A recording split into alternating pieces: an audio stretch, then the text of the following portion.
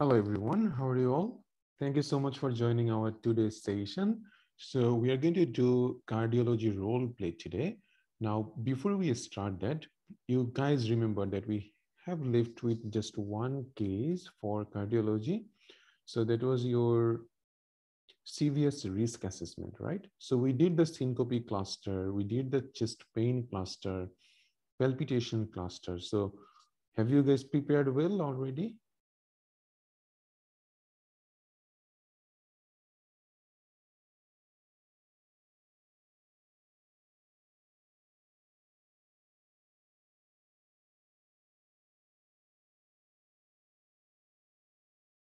Okay, so before we go for cardiology role play session, I'll just finish this one with you. So CVS risk assessment. So just one case that we need to talk about. So it's an important case. That's why it's a good idea to finish before you start role play. All right. So those who are in the Facebook, if you guys are having any questions about our class or anything that you don't understand, make sure you comment so that I can have a look and answer your queries. Okay.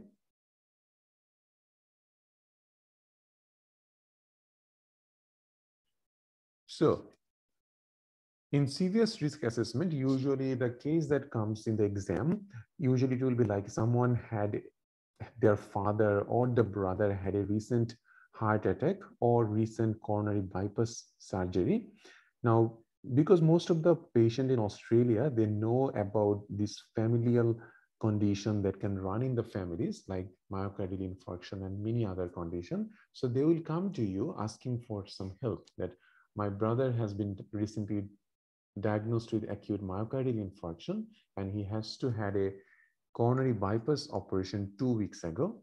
So I want to know that what's my risk and what I can do to prevent having the same thing just like my brother. So you are a GP, a middle-aged man came to have a consultation after his brother went for coronary bypass 2 weeks ago. He is obese, no other past medical history. Your task is to take a focused history, physical examination findings from the examiner, and explain what will be the initial management. Okay, so in history, always reassure the patient and appreciate the patient because he came to you to take advice. So it's very important to make a good rapport initially.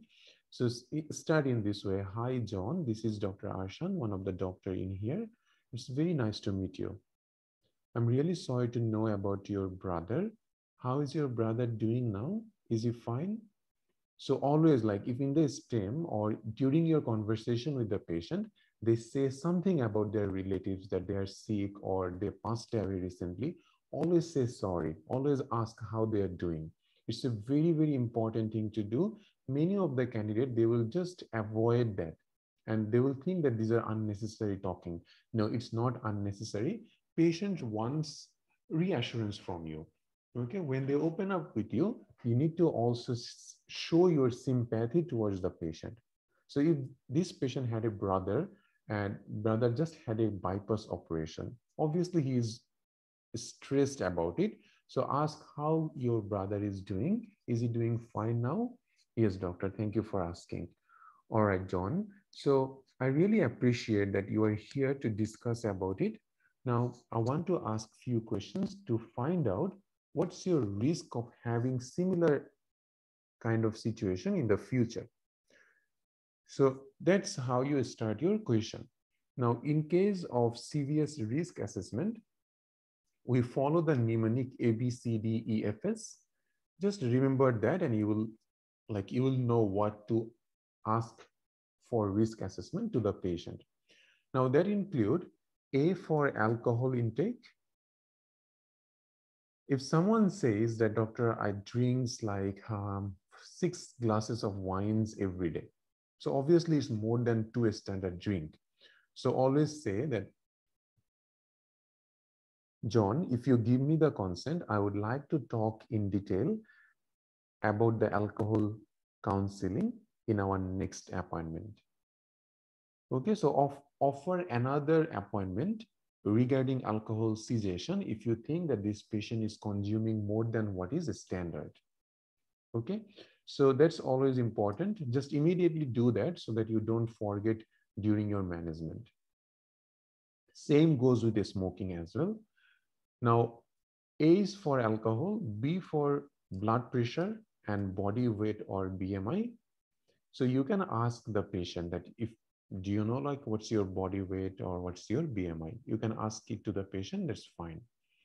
C for cholesterol level, or you can ask to the patient that do you have any history of increased cholesterol? D for diabetes, very important history to ask and also dietary history. E for exercise. F for family history of diabetes, high blood pressure, or any kind of heart disease. So it's family history. S for smoking, another is for stress. And lastly, you just need to ask about any past medical or surgical history, any medication this patient is taking or not. So that's your history mainly. Okay. Sometimes you can ask a little bit more about just a general medical condition, like how, like, can you please tell me more? Like, I need to ask few questions regarding it. Then you can ask like, John, how are you doing these days? Do you think that you are feeling all right? Or do you have any particular symptoms like chest pain, difficulty breathing, any pain in your leg, any problem with your vision? So anything that you are concerned about. So you can start your question in that way also, just to find out how the patient is doing. Does the patient have any serious symptoms or not? So you can start with the symptoms followed by ABCD-EFS. That's a little good. Otherwise, if you just start asking your question with alcohol, that doesn't seem very good. Okay.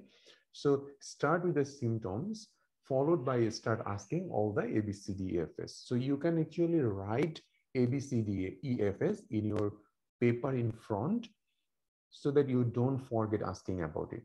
So ask about, so John, do you drink alcohol? Yes. Do you smoke? Yes. So how many cigarettes per day? How many drinks per day? Okay. So alcohol and smoke you can ask together. Then ask about, do you have any history of increased blood pressure? How's your body weight? Do you know your BMI? Any history of increased cholesterol? Any history of diabetes? Can you describe your typical daily diet to me? Do you do any kind of exercise? Any stress at your work? Any stress at your home? Any financial issues? Any family history of diabetes, high blood pressure, or heart disease? Okay. Do you have any other medical or surgical history? Are you on any kind of medication? So that's how you will just ask your history. So your history is not too much bigger, but it should contain all the ABCD-EFS.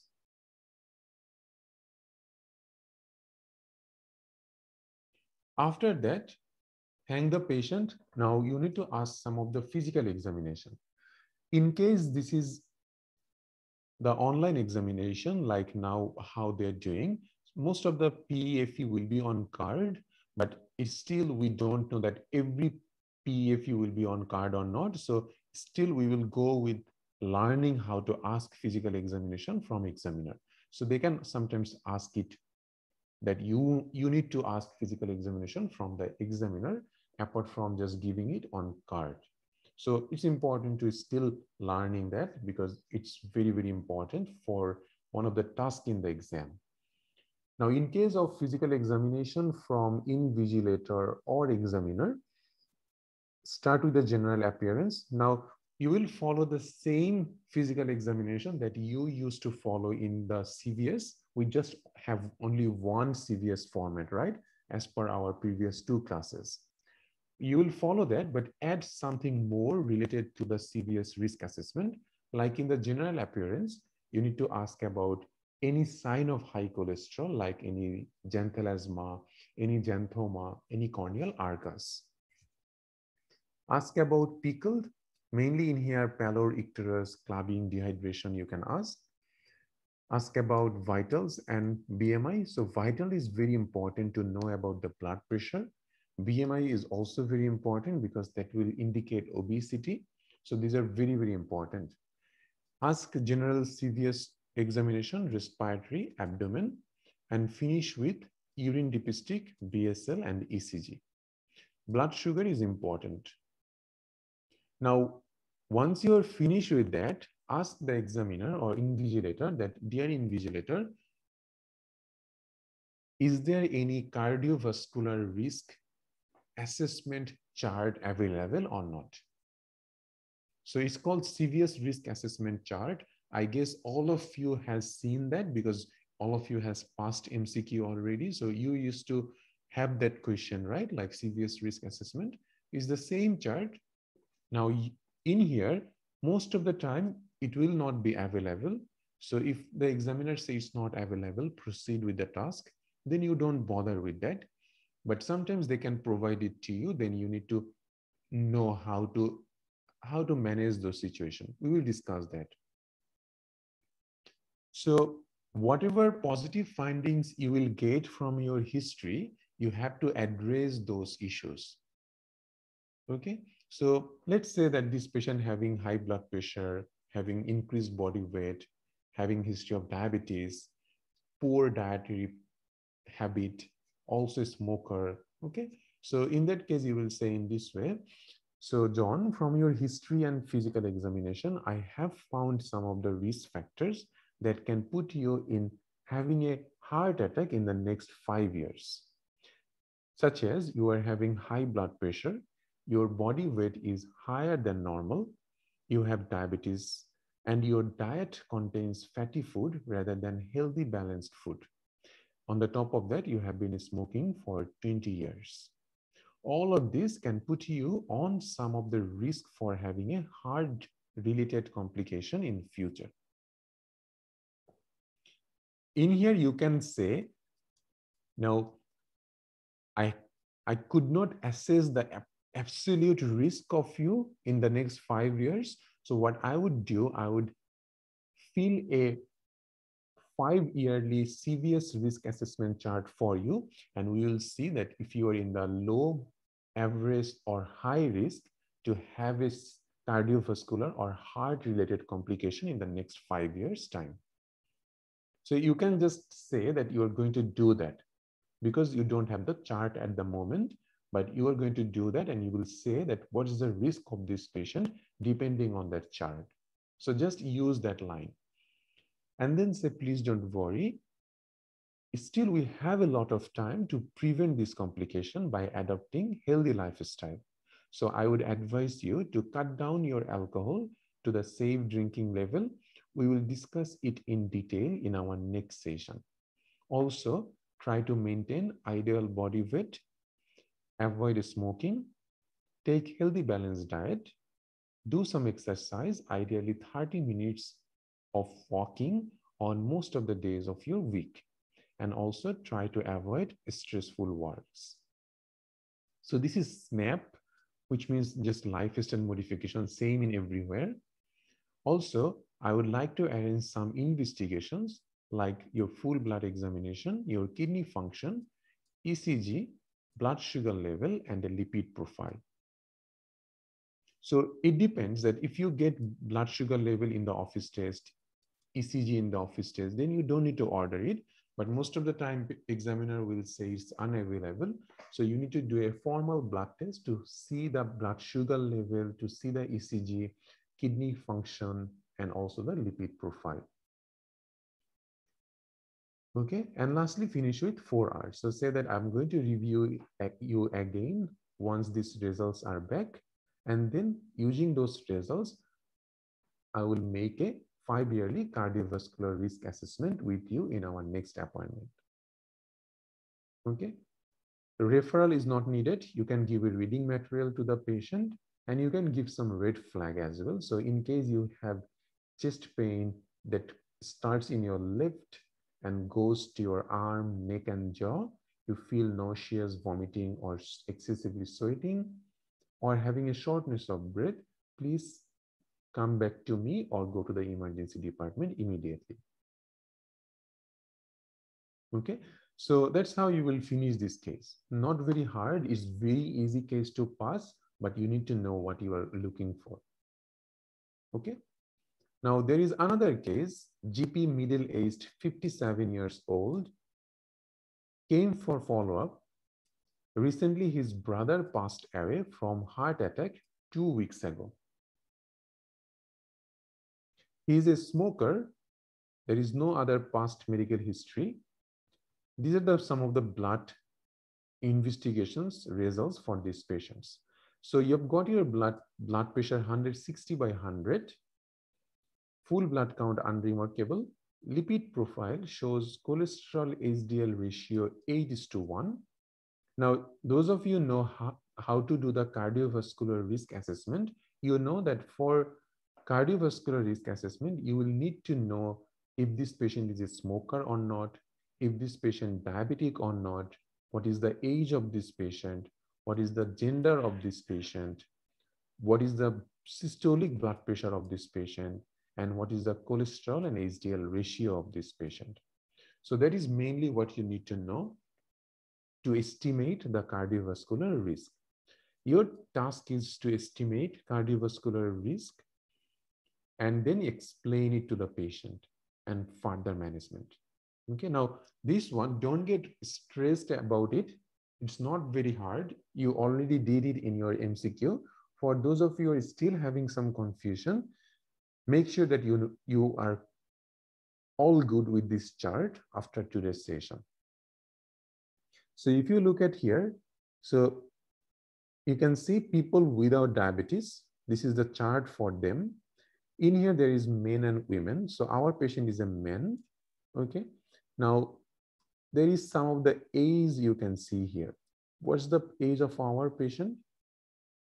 57. So 57 will be in this age group, right? So we're looking for this chart mainly.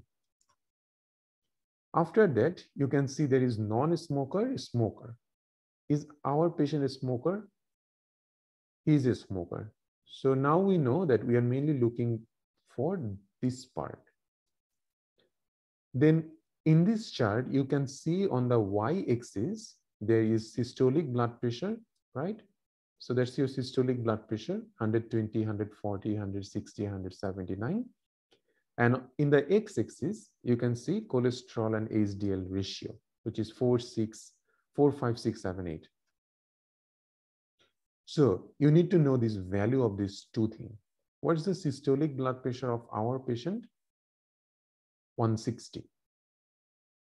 So where 160 will be in this chart? So 120, 140, 160. So this chart is 160 chart. So we're looking for mainly this area, right? And what's the cholesterol HDL ratio? Mainly you need to know the cholesterol. So cholesterol is 8. So for a cholesterol of 8, you can see this is the 8, right?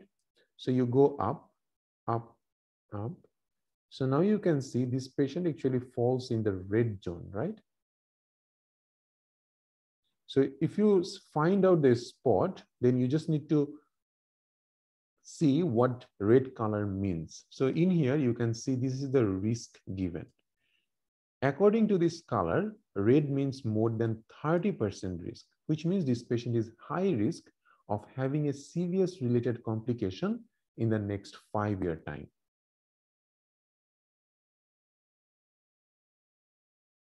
Is this all good?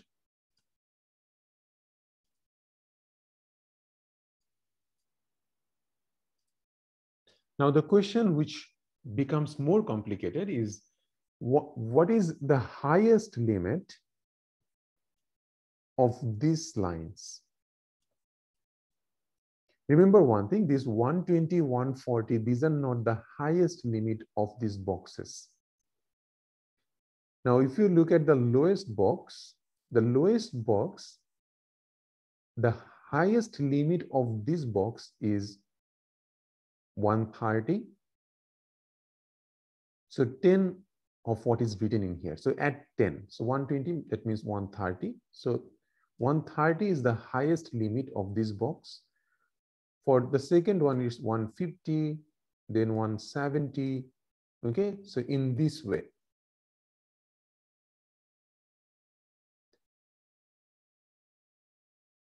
So the next question is, if someone's systolic blood pressure is 125,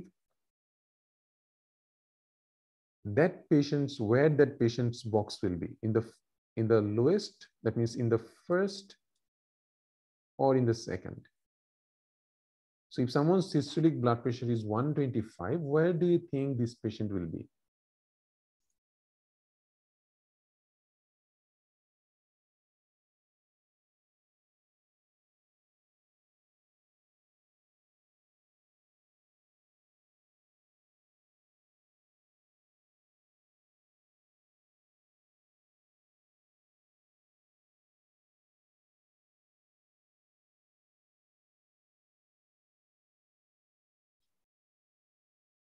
So yellow box, that's right. So that's good. So in the lowest box, right?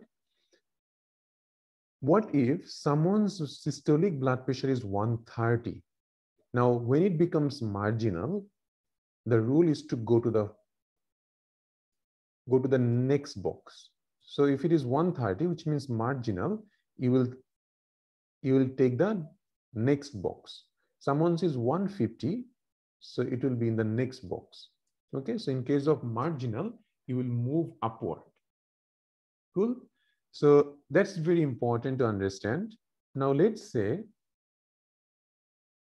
what about this cholesterol thing? What is the highest limit of these boxes?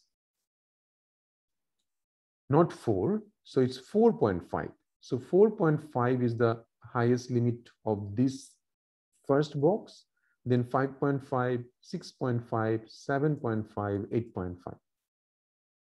So if someone's cholesterol level is 6.3, so 6.3 will fall in here.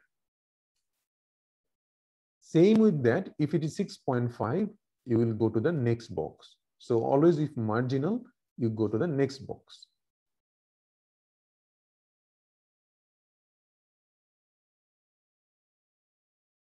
Is this clear for everyone?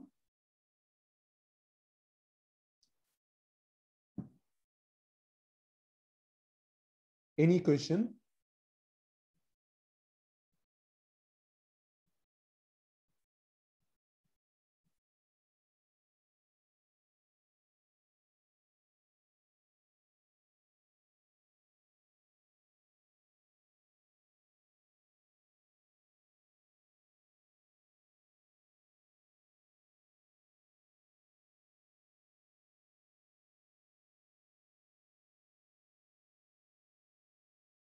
Now, relative risk usually not very important.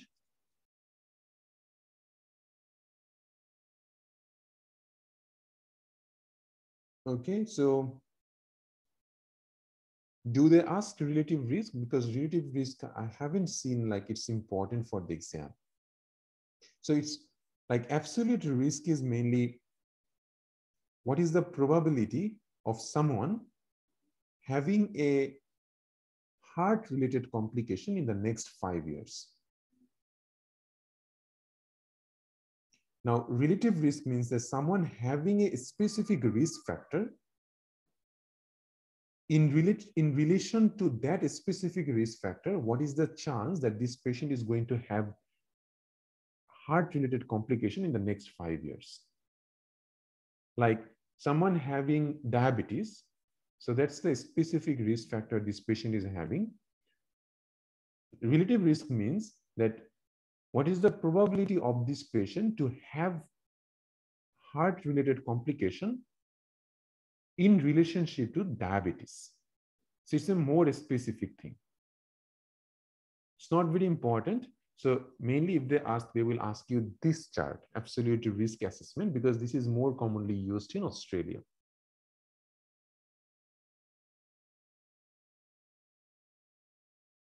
No, absolute risk assessment only have these things in their assessment. Someone having already having any, like, let's say someone having angina or someone having myocardial infarction history before, you don't need to do risk assessment for them. They are already high risk. Okay, if this left ventricular hypertrophy happens as a complication of any heart-related condition, let's say that this patient had a MI before and now developed LVAs, they are already high risk. You don't need to do absolute risk assessment for them. This is mainly for those patients who are not having any heart condition now or doesn't seem to be having any history of myocardial infarction, angina, or anything. Okay.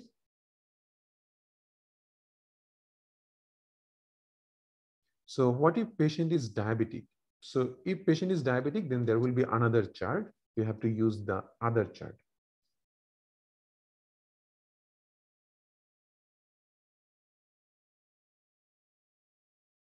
Is this clear, Dr. Lin, about the absolute versus relative risk? And Dr. Robin, I think you know now that what you will do if cholesterol is 7.5. They don't ask components, Dr. Parala, so don't worry on the components. Pickled, good. Yes, we always ask this in physical examination. You don't need to ask everything, just the relevant one. Cool. Any question? Those who are in the Facebook, do you guys have any question? Let's see. So now we're going to do the role play. Who wants to do the first role play?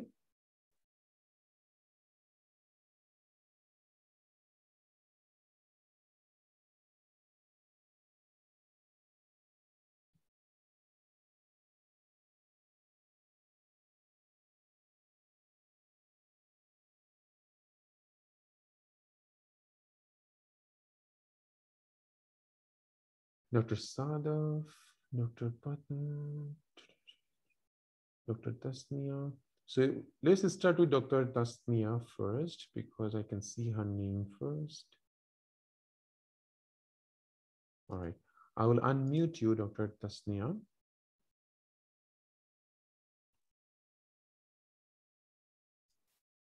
And I will stop sharing for just a moment. Dr. Tasnia, can you hear me? Hello, yes. Okay. All right. Just give me 1 minute. I'll open the other Okay. one.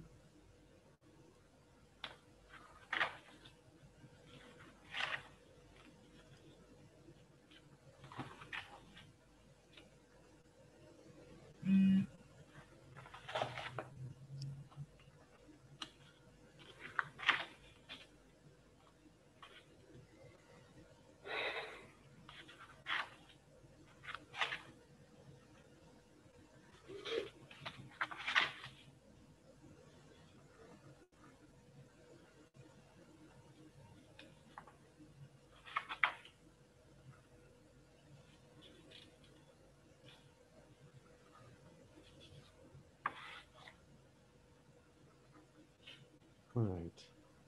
So for any role play session, usually in the exam, you will get 2 minutes outside and 8 minutes inside. But Okay. during your role play session with me or any of your study partners, always cut short your time. So I'll give 1 minute time for your outside and 7 minutes inside. Okay. Okay. Okay. Okay. So this is your case. Your 1 minute time just started. Okay.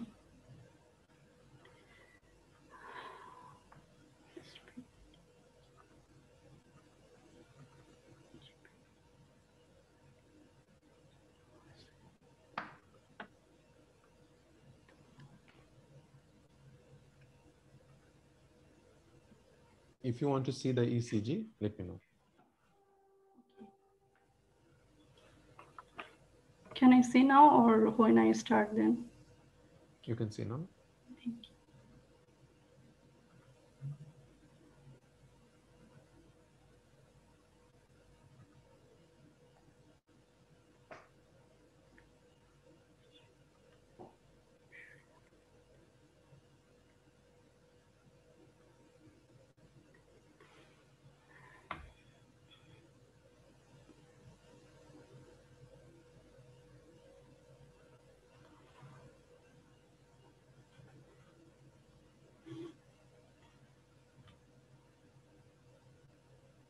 All right, doctor. So this is your patient. Your patient's wife is here. The wife name is Sarah. You can start. Hello, Sarah. How are you today? I'm Dr. Tasnia. I'm going to take care of your husband today. Yes, doctor. I don't know what's happened to my husband. He was just complaining of chest pain, and I just brought him as soon as possible. Is he going to be all right, doctor? Okay, I'm sorry to hear that, Sarah, but let me assure you, your husband is in best possible hand. So we will try our best to help you with it. Is that okay, Sarah? Yes, doctor. Thank you. May I know, do you have the consent from your husband to Yes, doctor. discuss his Yes. case? Okay, thank you. Sarah, can you please tell me what exactly happened today? So, so Peter was actually just doing gardening at that time, and suddenly just he was just like putting his hand on the left side of his chest, and I thought, what's going on? And I went to him, and he says that he's having like chest pain. So that's why I just brought him here. Okay, now he is in ICU at the moment, or Yes. okay, okay. Thank you, Sarah. Okay, now can you please tell me uh, how long he is having this chest pain? So this started just in the morning. Okay, is it for the first time? Yes, doctor. Is it continuous or on and off? I'm not sure, doctor. Okay. Can you please tell me, is there any associated shortness of breath? Yeah, he was complaining of shortness of breath at that time. Okay, and is he having shortness of breath at night as well? I haven't heard about it before. Okay, is there any other symptoms like racing of heart or cough or fever? No. Okay, okay, Sarah, can you please tell me, is there anything like what about his smoking or alcohol history, anything like that? Yes, he has been smoking for a long time. I think it's been since his teenage. So he smoked like about 15 cigarettes every day. Okay, and is he in any kind of medication? No, Okay, and is he having any disease like from before? not that I know. Okay, okay. Do you have any family history of any heart disease or any sudden death? His brother had heart attack, I think. Okay, okay. Thank you, Sarah, for your history. Um, Let me go to my examiner first, then I'll come back to you as soon as possible. Okay, Sarah? Yeah. Hello, examiner. Can I see the ECG again, please? Yes. May I confirm that it is the ECG of my patient's ECG? Yes, this is Peter's history. Okay, okay. Thank you, examiner. This is a 12 lead ECG of my patient Peter, who came with sudden cardiac chest pain for 30 minutes. And in this ECG, I can see that there are stay elevations in anterior leads, and um, rate is 75 beat per minute, and rhythm is regular, and QT interval is normal. So I'm suspecting my patient is having anterior myocardial infarction at the moment. Okay. Can I go to my patient now? Yes. Okay, thank you. Sarah, from your history and ECG examination finding, I'm suspecting your husband is having anterior myocardial infarction. Excuse me for the medical jargon. It's actually a heart attack he's having at the moment. Are you getting me, Sarah? How these things happened, I can't understand. He was totally healthy before that. Yeah, Oh my God. I'm very sorry to Is he going say. to be okay? Yes, Sarah, let me assure you, as he is in best possible hand, we will try our best to help you. Okay, Sarah? Yeah. Yes, so as he is in hospital, we'll try to do. I'm going to refer as soon as possible to see the cardiologist, and once cardiologist review him, he will refer for angiogram, and according to the angiogram result, we will do the percutaneous intervention. Actually, it's the stenting of artery, so it will keep the artery open, and after the ballooning, if necessary, then cardiologist will suggest for open heart surgery if needed. Are you getting me, Sarah? Yeah. Okay. And once he discharged from hospital, I will keep him in regular follow-up, and please ask him for lifestyle modifications like reduce alcohol intake and smoking, and try to do a healthy diet and regular exercise. And if see anything like this, any shortness of breath or any chest pain like this, please come back and see me as soon as possible. Okay, Sarah? Yeah. Okay. And do you have any more question to me? No, doctor, thank you. Thank you. All right. So did you finish? Yes, I'm feeling very Yes. nervous. Yeah, I can see that. But that's totally fine, Dr. Tasnia. You just passed your MCQ, and now I think like you just recently passed in November, right? October. October. That's fine. And you started our course just recently. So it's okay. You were like a novice and you were amateur, but you're doing good. Don't worry on that. It will take some time to get that confidence in your tone and everything. But you are asking relevant questions, doing all the necessary things. That's all that matters. Don't worry on that. You will be fine. Do more and more role play. Follow our course notes also, and then you'll find that you are in the track. You just need more and more role play, and you'll be fine. Don't worry, you did good.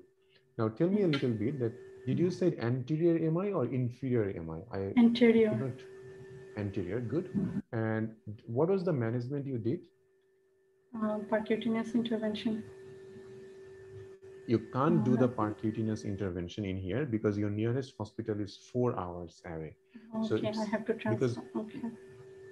and you don't have any option to transfer also. So the question is, see, that question is very clear that whatever you are thinking, they know that you want to send this patient to the hospital or at least want to transfer this patient to a tertiary one, but you don't have that option.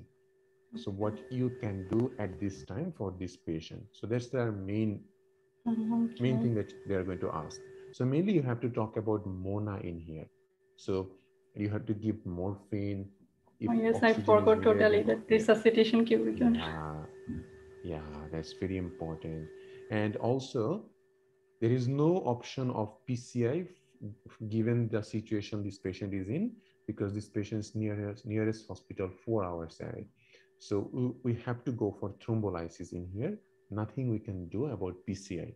You can always talk about it that PCI is an option for this patient, but because the nearest hospital 4 hours away, every minute we are waiting for that, this patient is actually losing some part of their heart muscle. So we can't do that. And also, because this patient will need thrombolysis, you will not, like, you have to rule out some of the contraindications for doing thrombolysis. What are the main absolute like contraindications? So in the past medical history, that's why they have given you the chance to talk with the wife. So mainly you need to rule that out. So Main contraindication that if this patient had any previous history of a stroke, so it could be ischemic stroke, but more importantly, any hemorrhagic stroke. You need to find out any recent head injury, any history of any bleeding disorders, or if this patient is on any blood thinners. You need to find out any recent surgery, any history of brain tumor. Okay. Yes.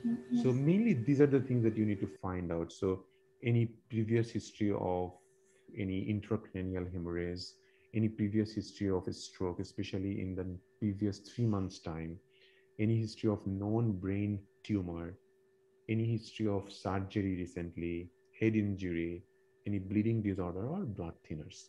So in these cases, you cannot go for thrombolysis. You can sometimes, but you have to talk with the cardiologist before you proceed for thrombolysis. So this case is mainly your key steps in the history will be, so how you are approaching this case that matters, because in here they have given you the ECG, and by looking at the ECG you already understand this is a case of anterior MI. So in case of anterior MI, you cannot wait for anything. Okay, so what you need to do, you need to ask the, so you, what you, how you started is good. So you greet with the wife, you ask for consent, mainly because this is very important thing that you have done very good, that do you have the consent to discuss about your patient. So it's always important to do that. In Australia this matters, it's very, very important that you ask for it. Now you can ask it to the examiner, or you can directly ask to the patient or wife mainly in here, that's fine. Okay, you don't need to go to the invigilator or examiner for this sort of question. You can ask directly to the wife or any other relative. After that, in this case, you have to start with greeting, followed by consent to discuss about the patient. Third thing will be give some reassurance to the wife as you did. Fourth thing will be you need to go to the invigilator, ask the invigilator, how is the vitals of my patient? It's very important because this patient having acute MI, we need to make sure that what's the vital. So vitals is very important. Next, whatever is the vital, even if it is stable, you need to send this patient to the treatment room or resuscitation bay, and you have to follow the same thing that we discussed in our last class. So I want to send my patient to the treatment room, and then already the ECG has been done, so you don't need to order ECG. You need to insert 2 wide bore IV cannula, take the blood for necessary investigation, including the cardiac enzymes. Troponin. Okay, yeah, mainly the troponin. And then what you need to do, that you want to start MONA immediately to this patient. You don't need to wait for history to start MONA. So you will say, I'm going to start morphine for the chest pain. Okay. If in the vital oxygen is good, that means more than 94, you don't need to start oxygen. And for nitrate, nitrate is not very, very important. You can wait for giving nitrate, but you should start aspirin if it is not given. So you want to aspirin 300 milligram loading dose to this patient, making sure this patient doesn't have any history of bleeding peptic ulcer. So as my patient is not here, do I need to still ask for vitals? Because Yes. patient is not here. Yeah. It's whatever it is, like patient. Now in here, they haven't actually said where is the patient. So you don't, if you're not sure, don't ask it to the patient. Like I think like you asked that, is he in the ICU? Yes. Now it's your job to know that where is the patient. It's not the relative's job to know where is the patient now, right? So don't ask this question. Assume that this patient is mainly this sort of patient goes to the emergency department, or it could be in your clinic also. Okay, so these patients needs to have aspirin, needs to have all the MONA initially, because already ECG has been given. So you don't need to wait for asking ECG from the examiner and then explaining. Okay, so if ECG is outside and you already seeing that this patient having acute MI, you cannot wait. Okay, so you need to act very promptly in this case. After you have done that, then you ask a little bit of history from the wife. So you don't need to worry a lot about history. You can just ask about how this is started, when did it started. Now, important to know the exact time. So you need to dig it out. If the wife is not sure, still get a little approximate idea when this is started, because this will help with the management. Okay. Okay, so ask that, can you please tell me a little bit more about the chest pain? What exactly happened today? And when exactly did it started? I really need to know for the purpose of the management. Okay, so the duration of time, because if it is more than 12 hours, this patient having chest pain, then there is no indication of doing anything apart from symptomatic management. So that duration is important. And then just ask about the chest pain associated. Mainly in here, you can ask about, did he have any nausea, vomiting, excessive sweating, any difficulty breathing, any racing of the heart, any previous history of heart attack or angina. Very important. Any previous history of this type of chest pain. And then you can just ask about some of the other risk factor, like any history of diabetes, high blood pressure, smoking, drinking, past medical or surgical history, family history. So in this, and also ask the contraindications for doing a thrombolysis. So specifically ask that, does he have any bleeding disorder? Is he on any kind of blood thinner? Any recent history of surgery or head injury? Any recent history of a stroke, or any previous history of bleeding in the brain? So specifically ask so that examiner knows that what you are asking, and they will be really happy with your approach. Okay. Now, not every Socrates question will be needed in here, Dr. Sadaf, because wife may not know what is the level of chest pain this patient having. So you don't need to ask that, how are you going to score the pain for him? So asking pain score from another person is not very important, because they will not know. Okay. So you can just like avoid that question. You can, and even like, anything makes it better, anything makes it worse, not important. Radiation is important, associated symptom is important, onset is important. So important thing you will ask.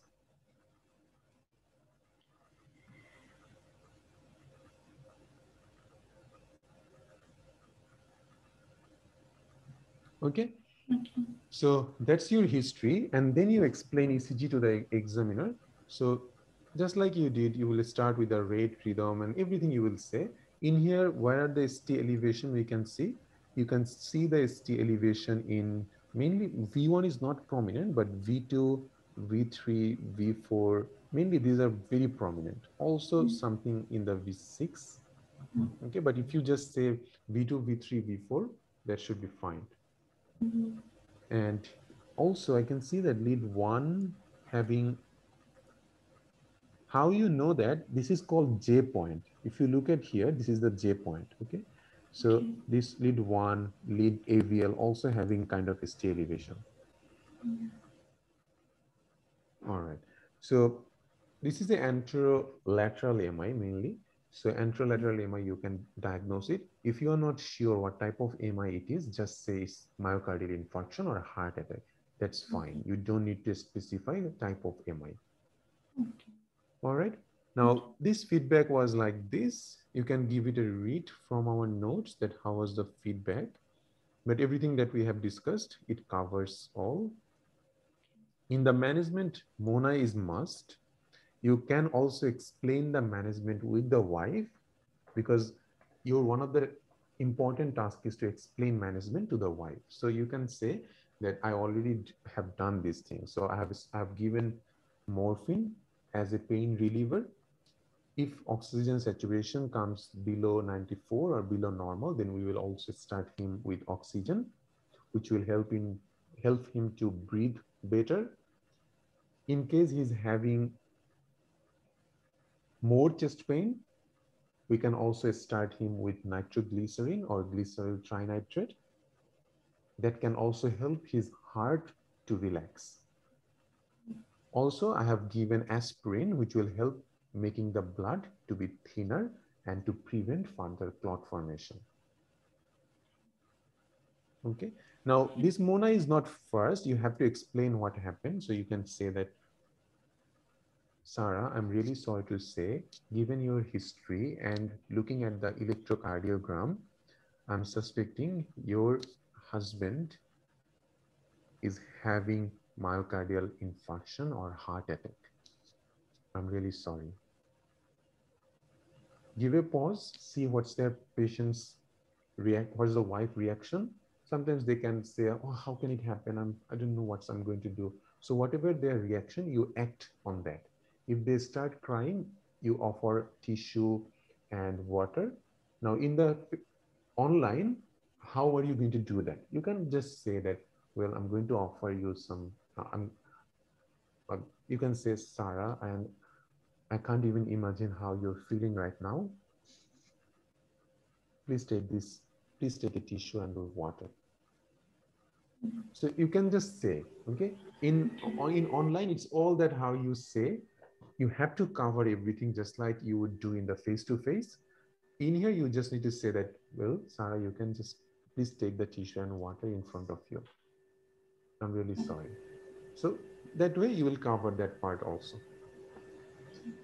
After that, you have to explain what is heart attack or what is myocardial infarction. So draw the heart, draw the blood vessels, say that this is heart, and just like all other body part, heart has also blood pipes which supplies blood to it. In your husband case, most likely there is a block in one or multiple blood pipes that used to supply the blood. By looking at the electrocardiogram, I can see that most likely your husband is suffering, or most likely your husband has got a heart attack in his front part of the heart. Please don't get stressed. You did the right job bringing him here as soon as possible. And we have started the most important management as soon as we have seen that he is having a heart attack. The next management is very important. Most of these heart attack patients usually get percutaneous coronary intervention, but I'm really sorry that we are in a rural clinic and the nearest hospital is about 4 hours away, and we don't have the time to send him to the hospital which can provide this coronary intervention. The next option that we are having is called thrombolysis, which means that we are going to give a medication which will help to dissolve the clot that's blocking your husband's heart blood pipes. But I need you to know that there are some risks associated with this thrombolysis as well. And also, I made sure that your husband doesn't have any contraindications to get this type of management. Okay, so you need to just mainly talk about what is thrombolysis, what is monotherapy, and you have already sent for appropriate investigations.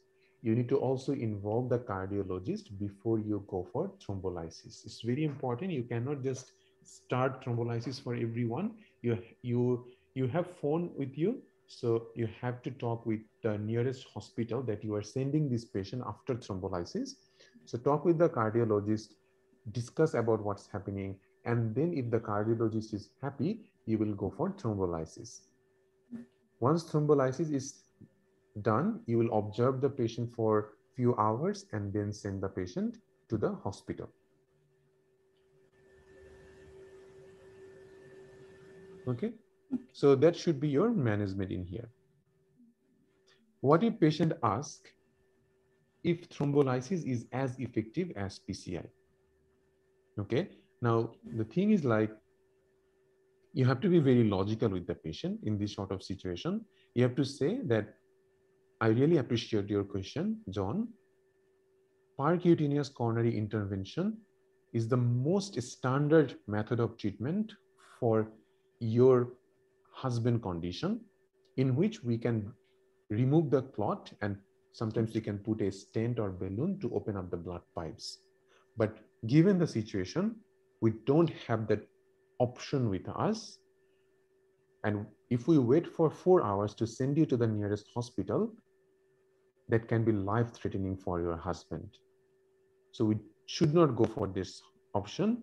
The next best option that we are having is the thrombolysis. Now, it may not be as effective as the coronary intervention, but this is one of the best possible options that we are having at this time. So you have to be logical with the patient. Obviously, PCI is best. That's why we prefer that, right? And also the side effect of PCI is less rather than thrombolysis. Patient with thrombolysis can go into cardiogenic shock, can starts bleeding also. So there are risks with thrombolysis, but what is best for this patient, that matters. Now, if any of the time there is contraindication of thrombolysis is there, you have to discuss it with the cardiologist, see that what's the option available for this patient. At that time, you cannot decide any particular thing for this patient. You have to say, now your husband had a history of stroke 3 months ago. This is a contraindication to have the thrombolysis. So I need to discuss with the heart specialist for the best possible options for him.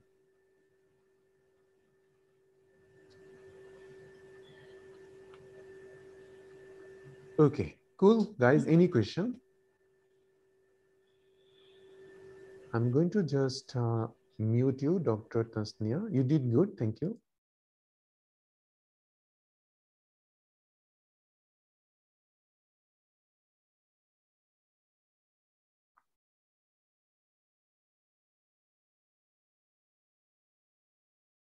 Yes, in rural hospital, Dr. Robin, we can do thrombolysis.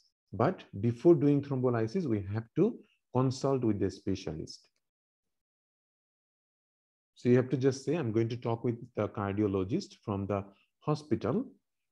After discussing with the cardiologist, if he agrees, then we are going to proceed with the thrombolysis.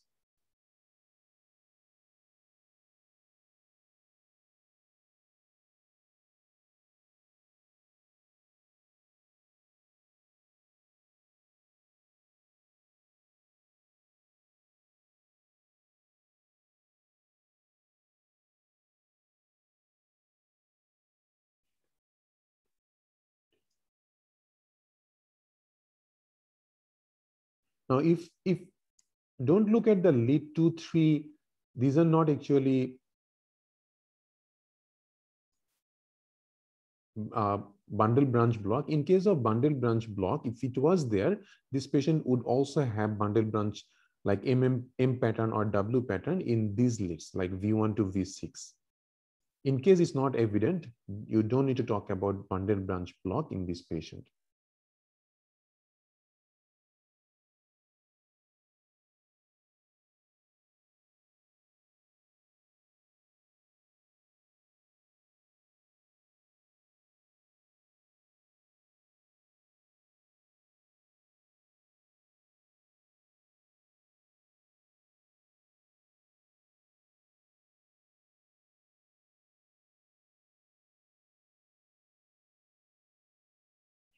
That's a good question, actually, Dr. Shahida. You can say in here, if you want to, like, you have to discuss the QRS, you can say M pattern QRS complex. That's fine. So you can say, like, dear invigilator, I'm going to explain the 12-lead ECG of my patient Peter, who presented with a sudden cardiac chest pain. Okay. According to the ECG, heart rate is, what is the heart rate? 1, 2, 3, 4, 5. So like you can say about 50 per minute. And rhythm is regular, P wave is normal, M pattern QRS complex, ST elevation in lead V2, V3, V4, and lead 1 and lead AVL. T wave is normal in size and shape, and there is no QT prolongation, or QT interval is normal. You don't need to basically say about bundle branch block in this patient. You can just say this patient having anterolateral MI, myocardial infarction.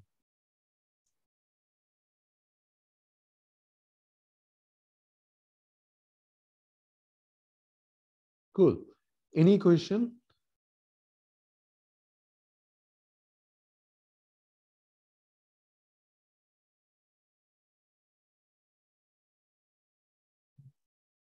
Which one to explain? Repeat, Dr. Aisha?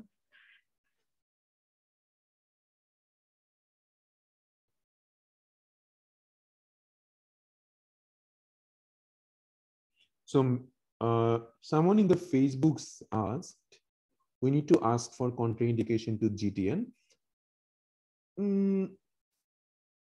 Not very important. Obviously, you are asking to the wife that is he on any kind of medication. So that will cover sildenafil for GTN.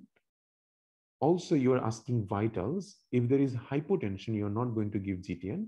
So these two is the main contraindication, which you are already asking. So you don't need to bother with that. Dose of morphine or any medication is not very important, Dr. Gina. Forget about dose. Don't bother. Do we explain management to wife? Yes. When we talk about medication, if we talk to wife, there is no need to explain MONA detail. Yes, you should explain MONA to the wife as well, because this is the part of management. Your management should be discussed with the patients or their relative, not with the examiner, unless it is given in your task. After thrombolysis, usually we send the patient to a tertiary hospital. Okay.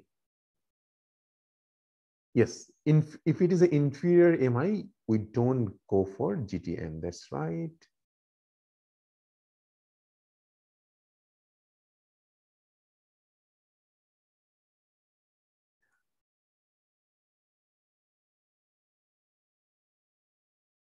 In one AVL, this seems more towards ST elevation, because if you go for here, this is the isoelectric line. Where is the ST wave? This is the J point. Now, it's not totally evident, but in this one, this is evident that this is the J point in here. Better to talk about ST elevation in here, but this one is totally M pattern, we can see.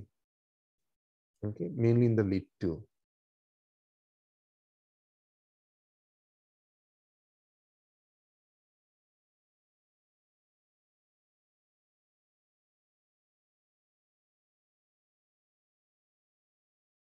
How much history we will take from patient before asking vitals from invigilator?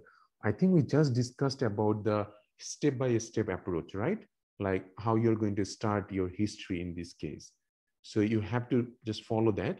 So greet yourself with the patient or wife, ask for consent, that if she has the consent to talk about the husband. After that, reassure the wife that your husband is at the safe hand, he's going to be fine, please don't worry, you did the right thing, so blah blah blah. And after that, you go to the examiner for asking vitals in this case. Once you have done your immediate management that I discussed, then you go for history.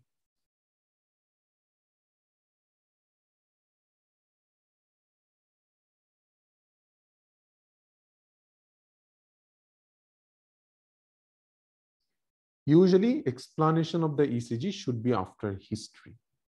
Okay, Dr. Lin? And if someone having chest pain, ECG has not been given, and it's an elderly patient, you have to say that you're going to send the patient to the treatment room, ask the nurse to have the ECG. So those things you will have to do first. Cool. Let's move. Okay. I know you guys are having a lot of questions, and it's good that you are asking questions because now you know that what's the problem happening. Now you know that where you are lacking of. So it's good that you are asking questions. I'm more than happy to answer any questions. Okay, even if it is like repeated multiple times, that's totally fine. Feel free to ask any question. Okay, let's move then. Who wants to do the next one?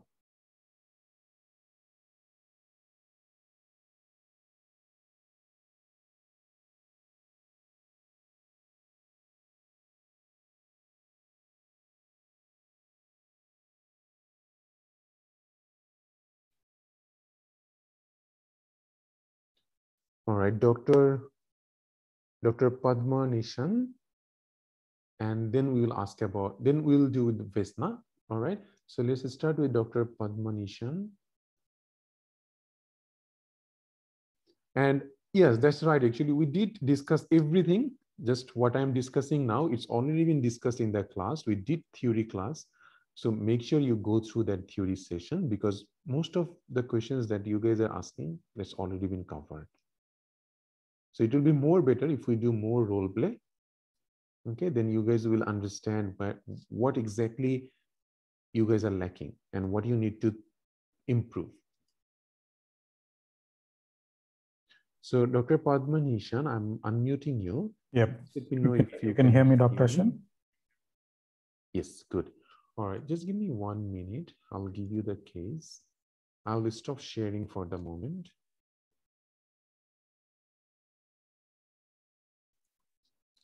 So how are you, Dr. Padma Nishan? Yeah, good, doctor. I've just joined your course. So hopefully. Yeah. Oh, don't worry, you are doing the good thing, and just see that how we are doing the cages. Yes. Yep. How try to follow all the clusters, and you will find that you will be getting better. Okay. Yep. And in case you're feeling any trouble, always feel free to ask us in the classes or even through our email. Our team members will always be there to help. Sure. Thank you. Okay. So let's see.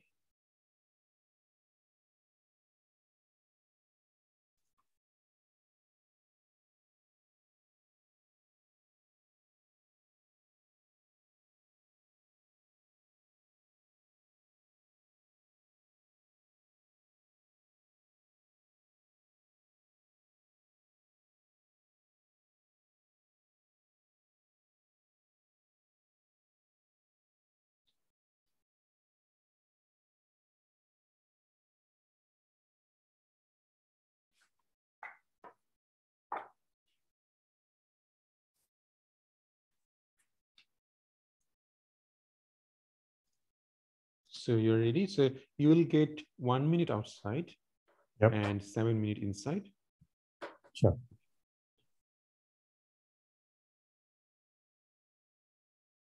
So this is your case, your 1 minute time just.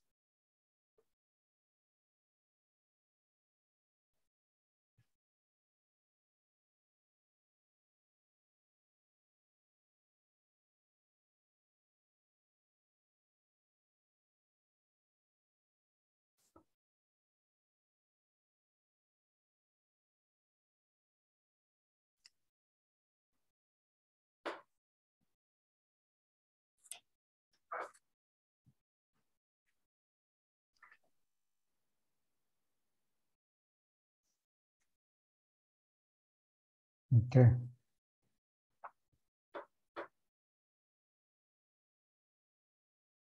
All right.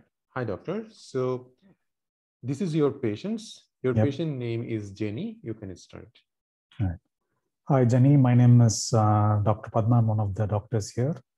How are you feeling today? I'm feeling okay now, but doctor, I had this strange sensation in my heart. I think it was like fluttering and racing of my heart, and I was I was having lightheadedness at that time as well. So I don't know what's happening with me. I think something is wrong. I'm sorry to hear about this, Jenny. Before I proceed, Jenny, I would like to check about your hemodynamic stability. I'm going to go check on the examiner and ask him some few questions. Is that okay with you? Yes. Dear examiner, is my patient hemodynamically stable? Yes, go for it. Okay, thank you. Hi, Jenny, I'm back.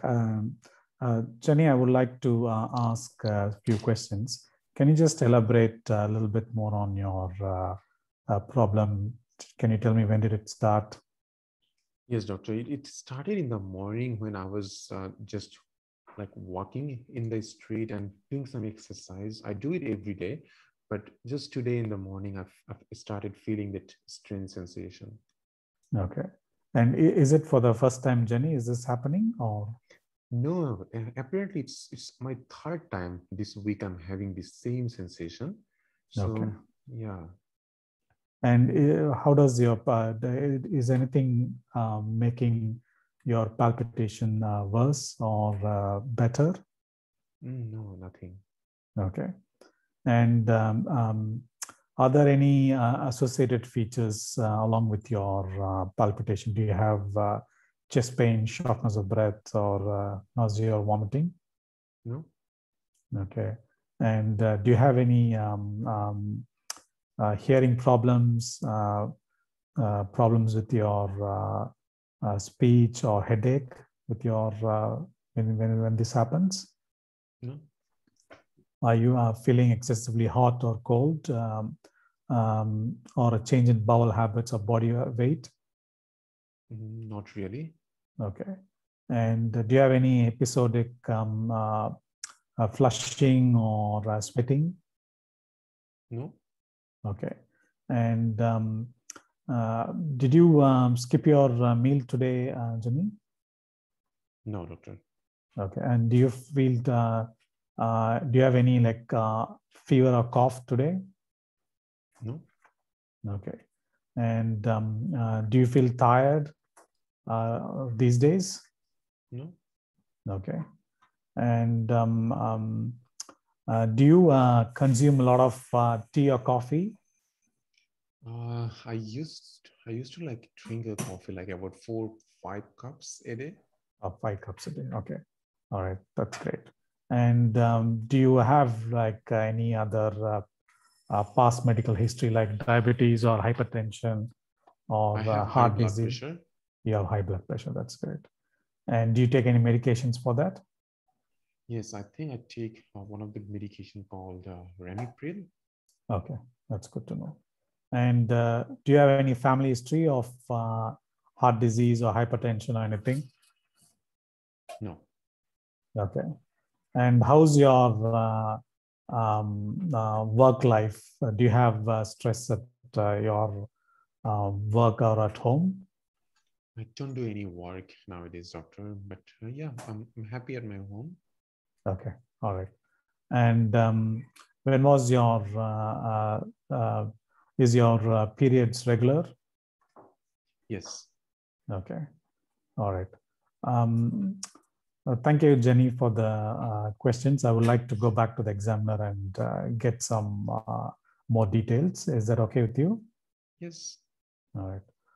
Dear examiner, can you give some details on the physical examination, including the vitals? And yep. Yes.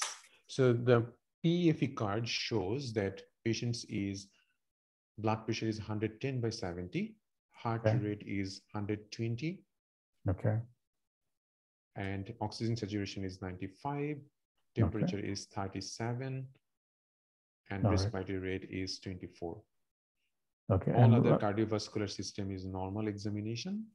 okay. All other systems are normal. All right. And any office tests do you have for this patient? What you want to know? Like ECG or blood sugar or urine dipstick? Blood sugar, urine is not available, but you have got ECG. Okay. All right.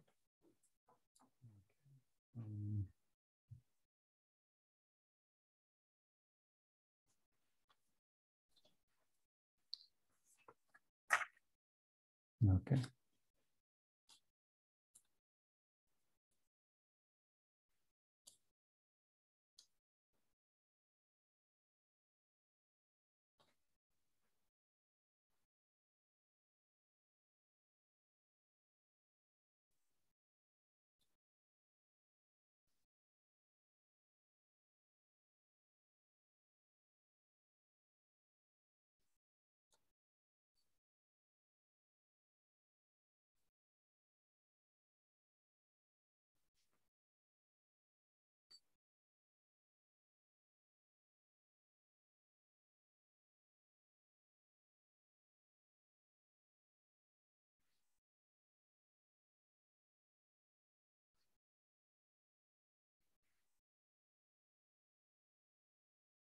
You are running out of time. You want to explain? Okay. All right.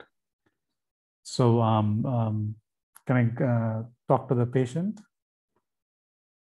Yep. All right. Hi, Jenny. I have reviewed your history and did some examination and also reviewed your ECG. Would you like me to explain your diagnosis and the implication? Yes. Is it okay? Yeah. All right. This is. That's okay. Yep. That's all right, Dr. Padma. You did really good. But what happened with the ECG? So tell me what's the ECG is about. Okay, so I was a bit confused between AFib and SVT, but I think I would still go with SVT with this ECG because in the lower lead, the rhythm looks regular for me, that lead 2. So I think it's still regular for me. So I would say it's SVT with very high heart rate, maybe approximately 150 per minute, regular rhythm with maybe absent P waves, narrow complex QRS, no ST, and T wave is normal in shape and QT is normal interval. Okay. Now, the thing is, Dr. Padma, in here, if you look very closely to this thing, then you'll find out in somewhere it's not regular actually. Yeah.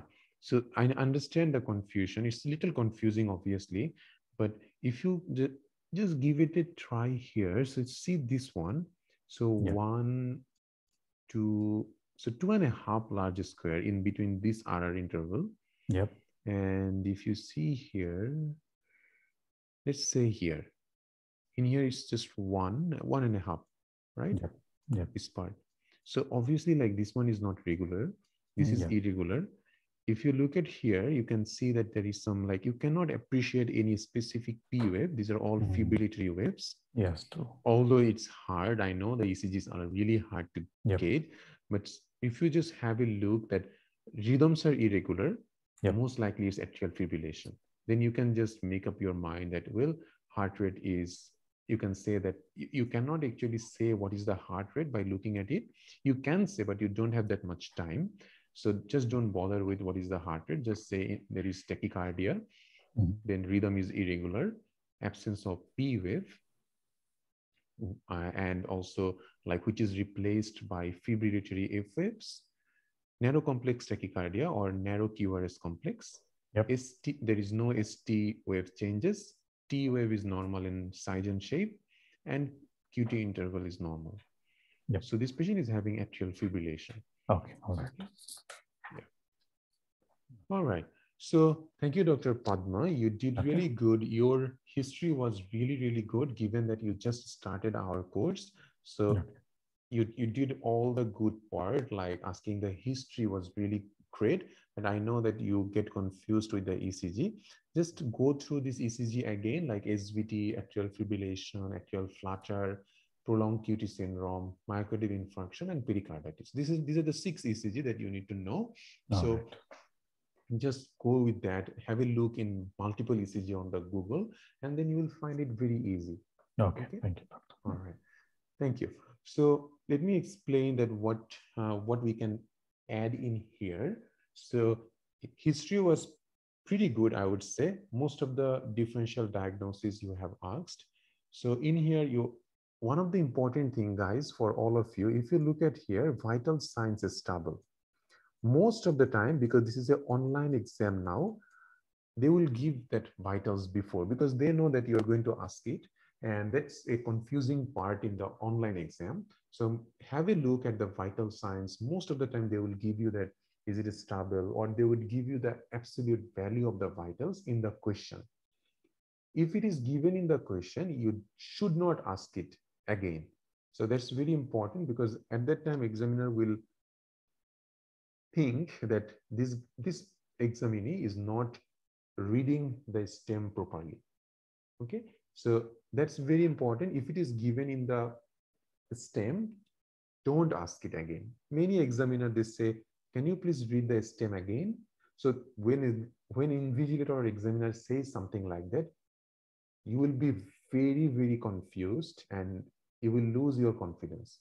So just to avoid that sort of situation, have a look at what is the vitals before you ask it.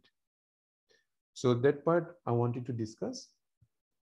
Then start with the palpitation question. As you did really good question asking. So what exactly happened today?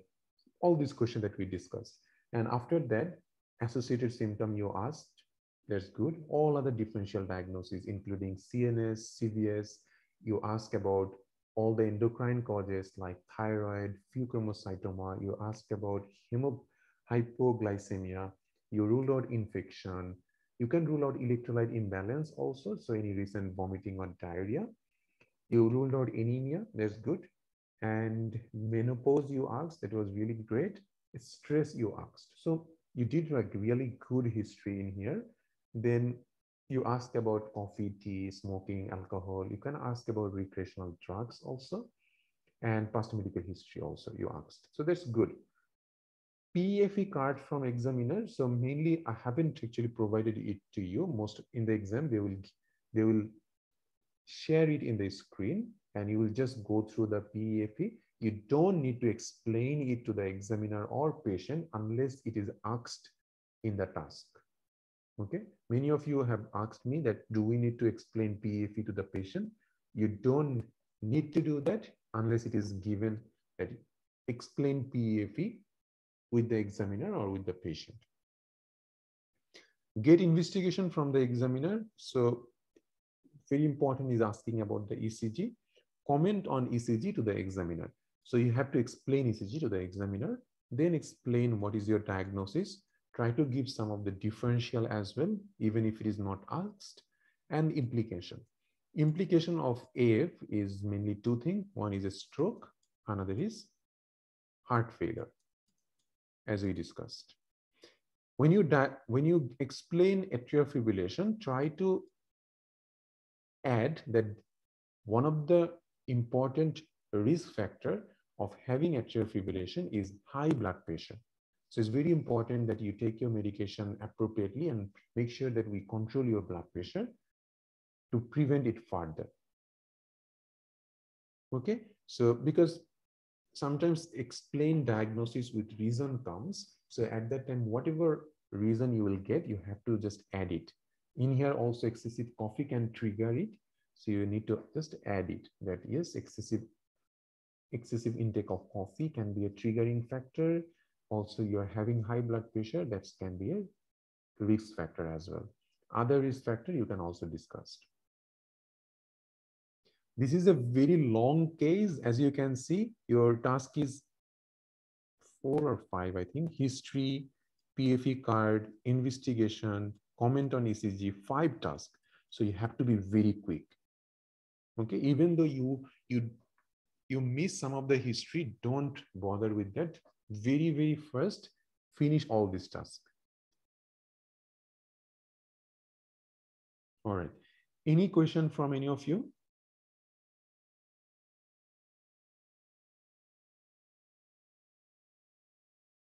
Yes, Dr.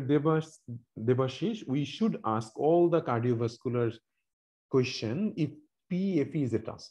But if PFE card from examiner, then whatever is in the card, you don't need to ask anything extra.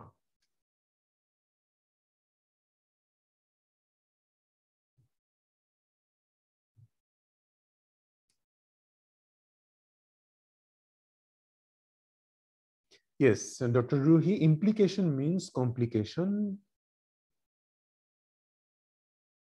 Dr. Parla, they don't use generic name of medication. They don't use brand names. There is no need to think about that they're going to give you some medication that you haven't heard about. Only thing that I have seen one time that microgynon 30, that's the name of the oral contraceptive pill, that can be given sometimes, but all the medications will be in generic name. And if you are confused about any of the medication, like sometimes patient can give you medication list.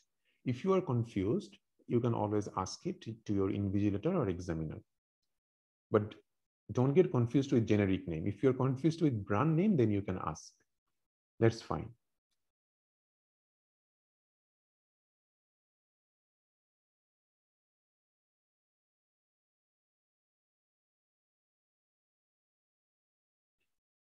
Great.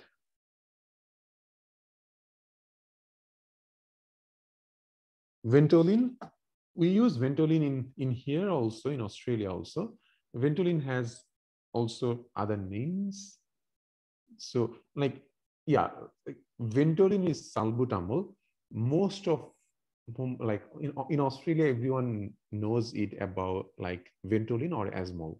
So if it is given as a Ventolin, just think about salbutamol.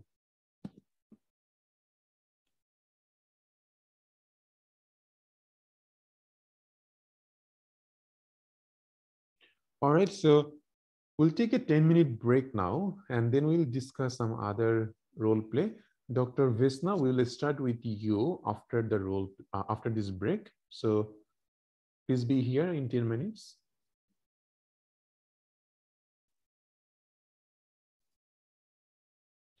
Thank you all. So we'll see you in 10 minutes.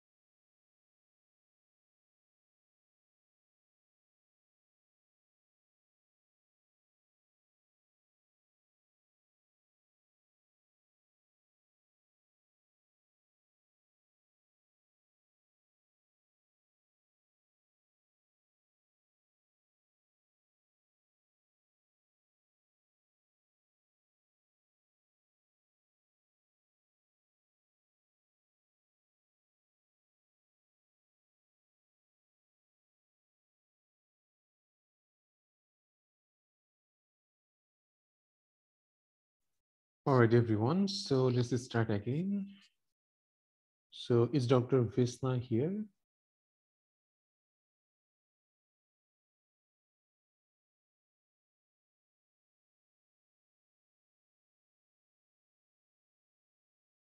All right, I'm going to unmute you.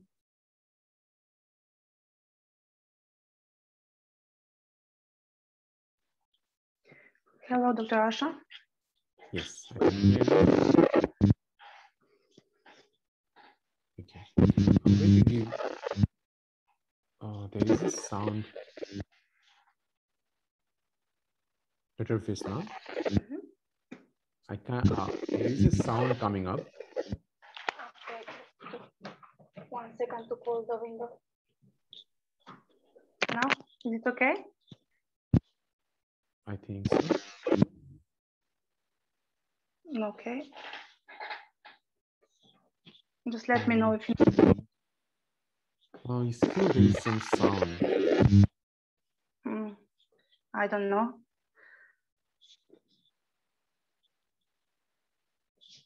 Like, what kind of sound?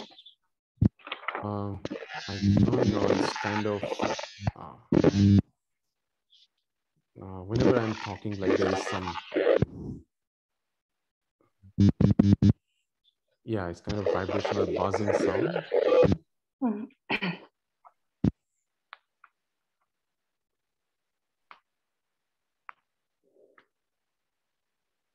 Maybe the internet, I don't know.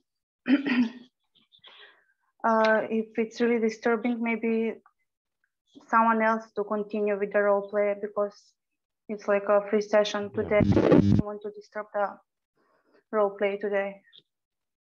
Yeah, that's fine. Sorry for that. I think, I don't know, like what's the sound is coming. Like whenever I'm talking, I think there is a background noise coming out from you. Are you using any microphone? I'm using headphones. Should I remove them? Try that, see that what's happened. Let's see, have you done that? Can you hear me now better? Yes, I can. Yes, now it's good. Okay, maybe the problem was with the headphones. Yeah, yeah, good. Okay, apologize for that. No, that's fine. Don't worry on that.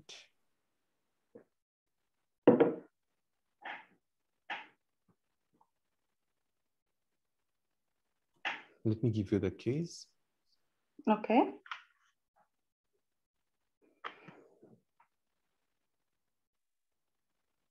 So this is your case. Your 1 minute time just started. Okay.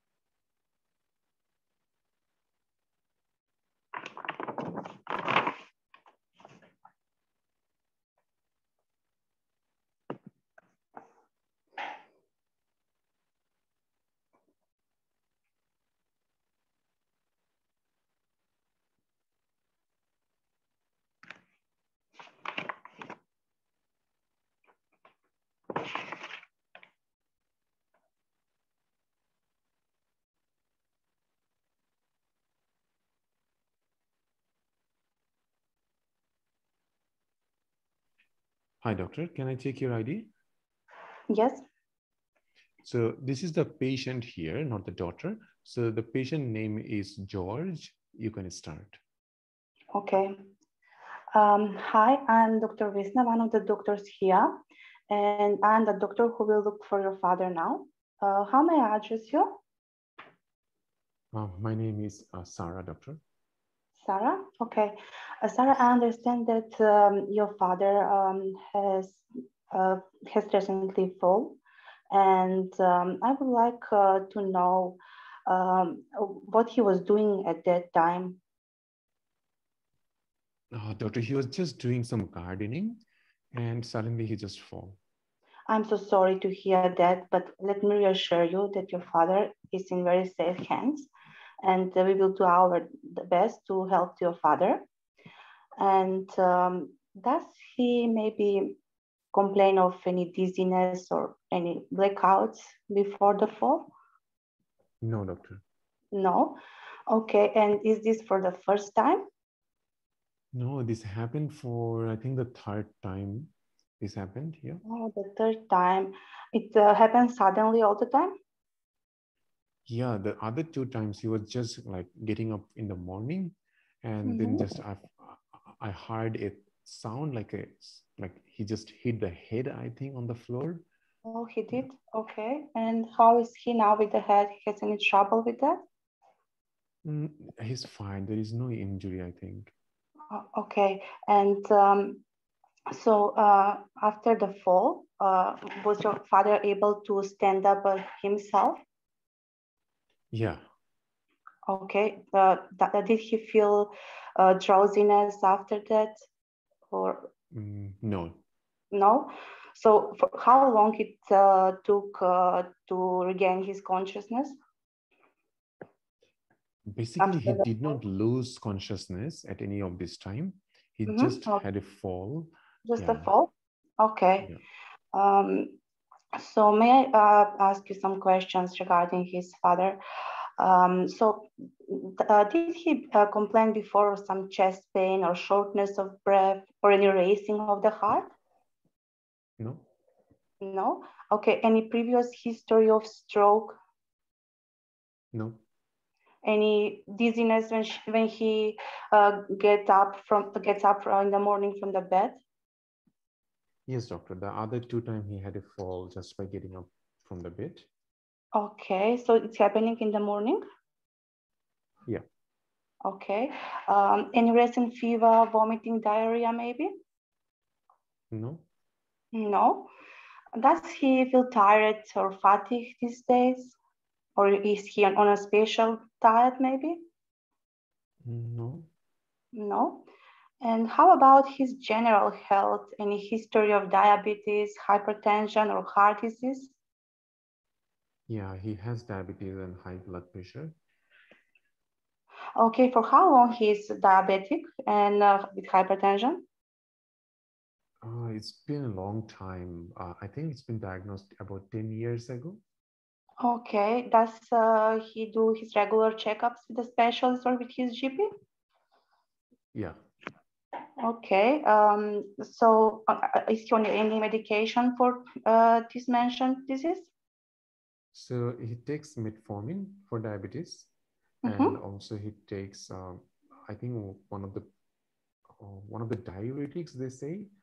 Okay. And also he takes ramipril for high blood pressure. Okay, I see. Any numbness or tingly sensation? Maybe he's complaining of that, or unsteadiness in his legs, maybe? No. No? Okay. Have he checking regular blood tests with his GP? Yeah. Okay. Is he has any allergy of any medication or consuming some alcohol or smoking cigarettes? No. Okay. Does he have support at home, or he's alone most of the time? Yeah, he lives alone at home. Okay. Does the home have flecks of lights or maybe handrails or maybe slippery carpets or stairways? No. No. Okay. Thank you so much, dear Sarah, for all the information that you gave to me.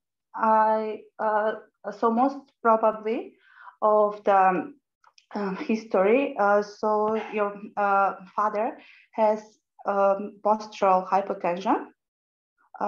So this is happening when he's getting up from the bed. and because of probably of the most medication he's taking, so this causing this problem, and as well could be cardiovascular disease, but he doesn't have any racing of the heart or shortness of breath or chest pain. Could be central nervous system problems, but he doesn't have any numbness. Also could be anemia, but he's not on any special diet or he's not tired. As well, the problem could be some problems in the home, like carpets, slippery carpets, or lacking of handrails. But your father is okay with that, so most probably he has postural hypotension, and so I would like to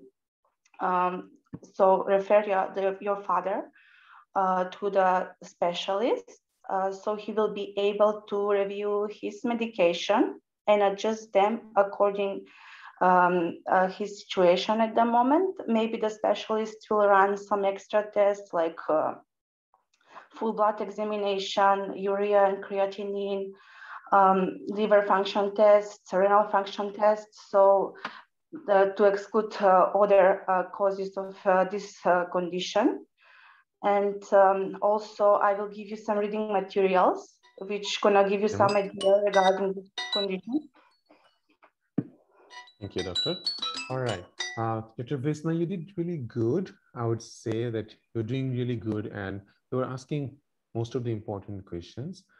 Now, one thing is important, that is that if your task is to just diagnosis and differential, don't bother with the management. So you just don't need to talk about anything, because most of the examiner will interrupt. Now in the online, they don't interrupt. So it's better not to do anything which can make them like little annoyed. So because in the face-to-face exam, when examiner used to interrupt the examinee, so that time usually if your task is just diagnosis and differential and you go for management, usually they would say, they would interrupt you and they say that stick to your task. Okay. Yes, now they are not interrupting, but make sure that you don't go in anywhere apart from the task. Now what you can do, you have still time and explain the diagnosis, because if you think this is a postural hypotension, so what is postural hypotension and why this patient having postural hypotension? That's the important thing. So explain the reason, because one of your tasks is to like diagnosis and differential with reasons. So that's these things, this is a key step, that are you talking about the reason? What is the reason of postural hypotension in this patient? Probably the medication he is taking. Yeah, most likely it's the medication. Now, important thing is that this patient is taking metformin, which doesn't cause postural hypotension, but he's taking diuretics. He's taking ACE inhibitor, which is ramipril, and yeah, mainly these two, right? So both of these two medications are antihypertensive that can lower down the blood volume, and most of these patients can get postural hypotension for this medication. You should always ask that any of this medication has been recently introduced or any recent increase of the dose. Also, who takes care of the medication? Is the patient itself taking the medication or anyone else helping him to take the medication? So because that's needed to know that maybe this patient has been taking it for a long time. Why now this patient having this postural low blood pressure? So we need to find that out, right? So apart from medication, what else can cause postural hypotension?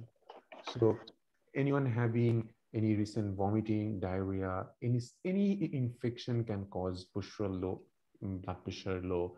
This patient having diabetes, diabetic autoneuropathy can cause postural hypotension.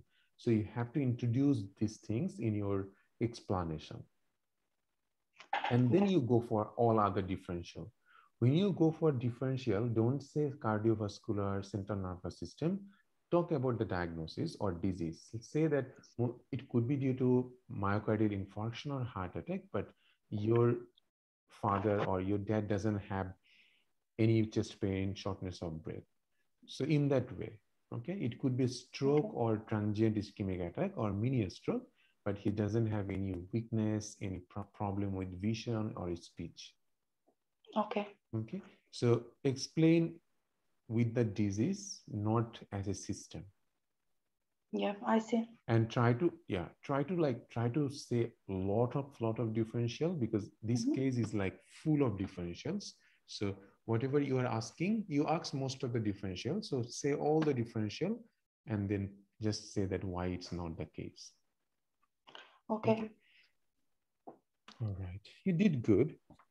And is there anything else I wanted to talk about? Nope, that's fine. And one thing, consent. You did not take consent, which means that you're talking with the daughter about the patient. You have to ask the daughter that, do you have the consent to talk about this, to talk about your father? Okay, that's good point. Thank you, doctor. Yeah, no worries. And also, like, you can ask, like, yes, Dr. Parla, so right. So you can rule out seizure also. So always follow that pre-syncope, syncope, post-syncope in that way. Ask in detail about the past two fall, that what exactly happened in those two falls. Okay. Thank you. All right. No worries. Thank you. Keep it up. You're doing really good. Thank you, Dr. Asha. I'm just muting you. Who wants to do the next role play?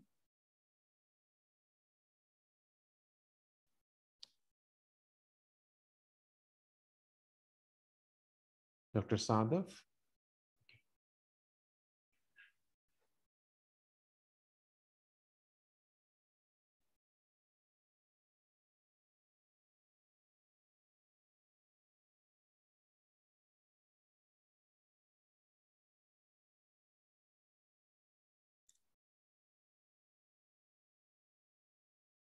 I'm unmuting you. Just let me know when you can hear.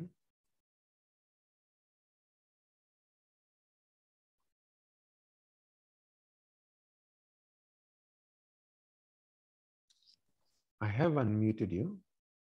Yep. Yeah, thank you, doctor. Yeah, I'm unmuted. All right. Yes, I can hear you. So if someone's video is on, I'll just stop the video.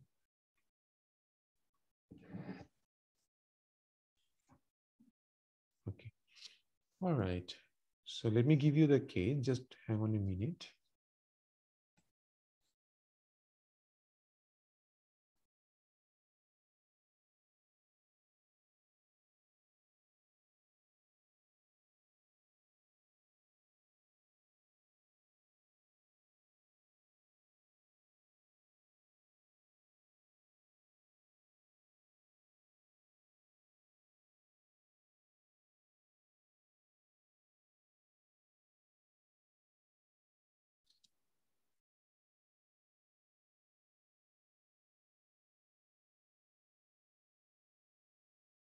So this is your case.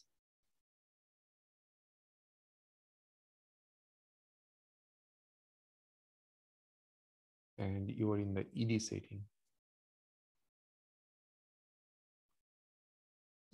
Your 1 minute time is started.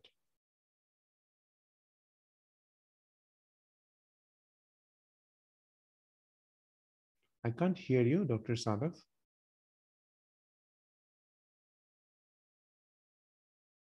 Have you been unmuted? Yeah, doctor, yeah, I can hear you. So your 1 minute time is started. I can think now, doctor, 1 minute? Or I will start now? Yeah. Oh, you can take 1 minute, that's fine. Okay, please give me 1 minute.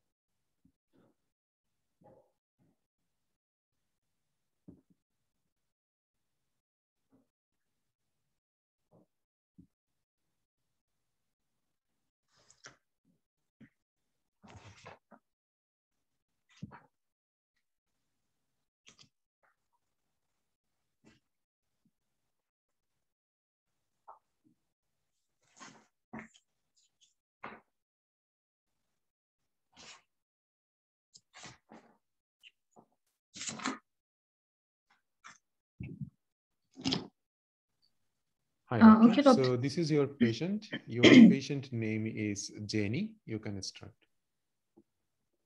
Okay. Hi, Jenny. I'm Dr. Sadaf, one of the tanning doctors here. I have come to know from your notes that you are suffering from chest pain. I'm really sorry to hear about that. May I know how are you feeling right now? Yes, doctor. Still, I'm having this chest pain.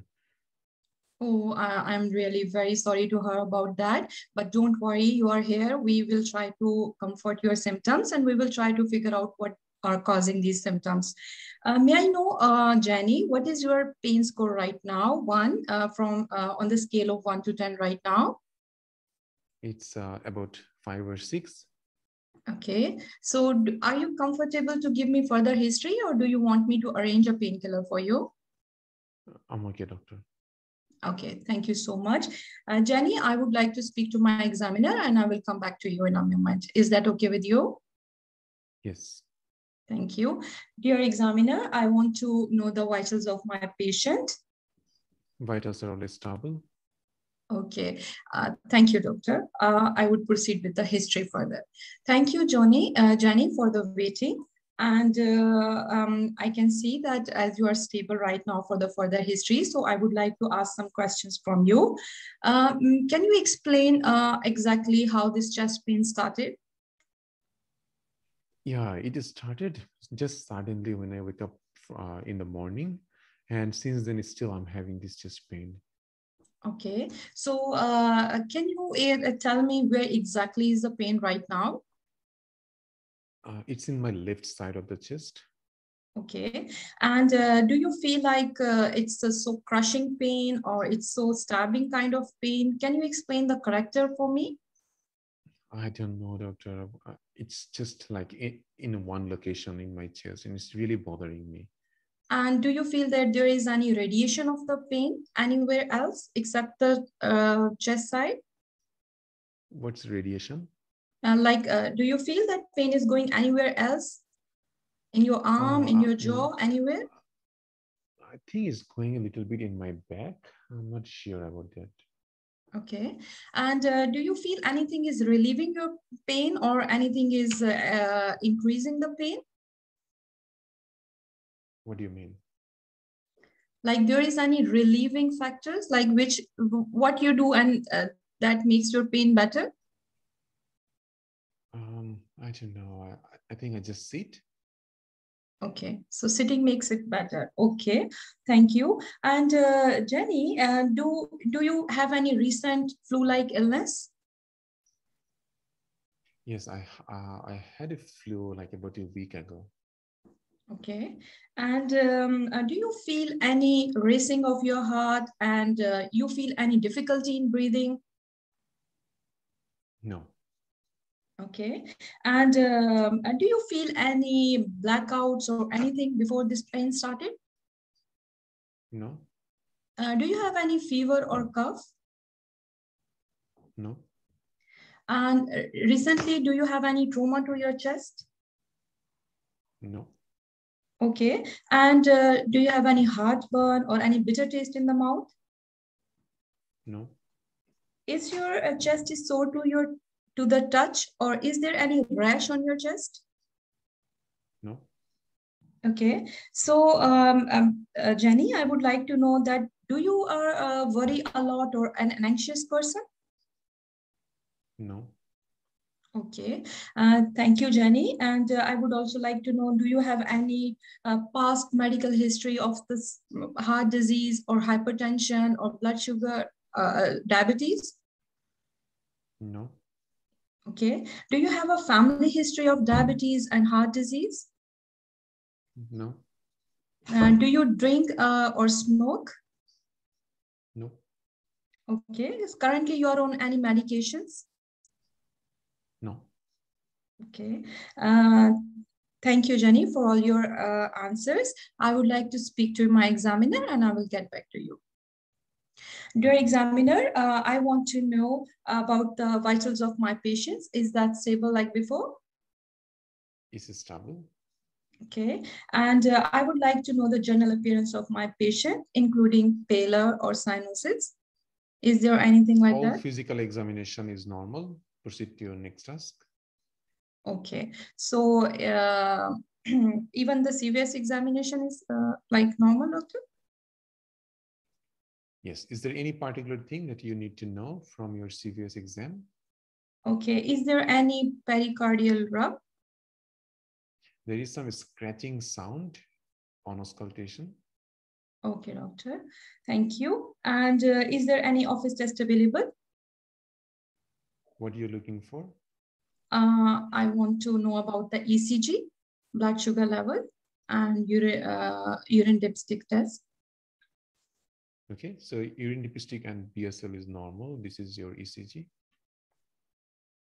Okay, thank you, doctor. I would look into the ECG.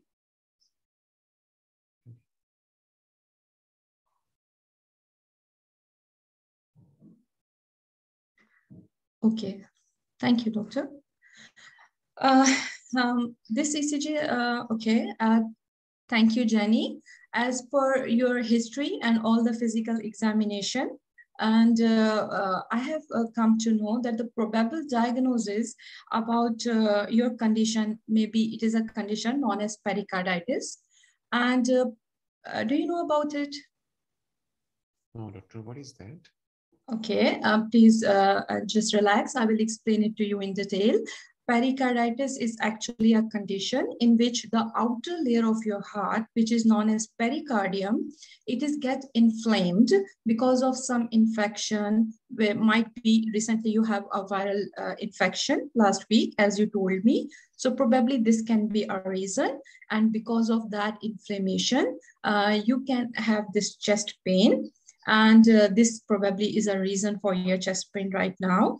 And ECG is also showing, which is as diagnostic for your pericarditis. So probably this is a condition, and don't worry about that.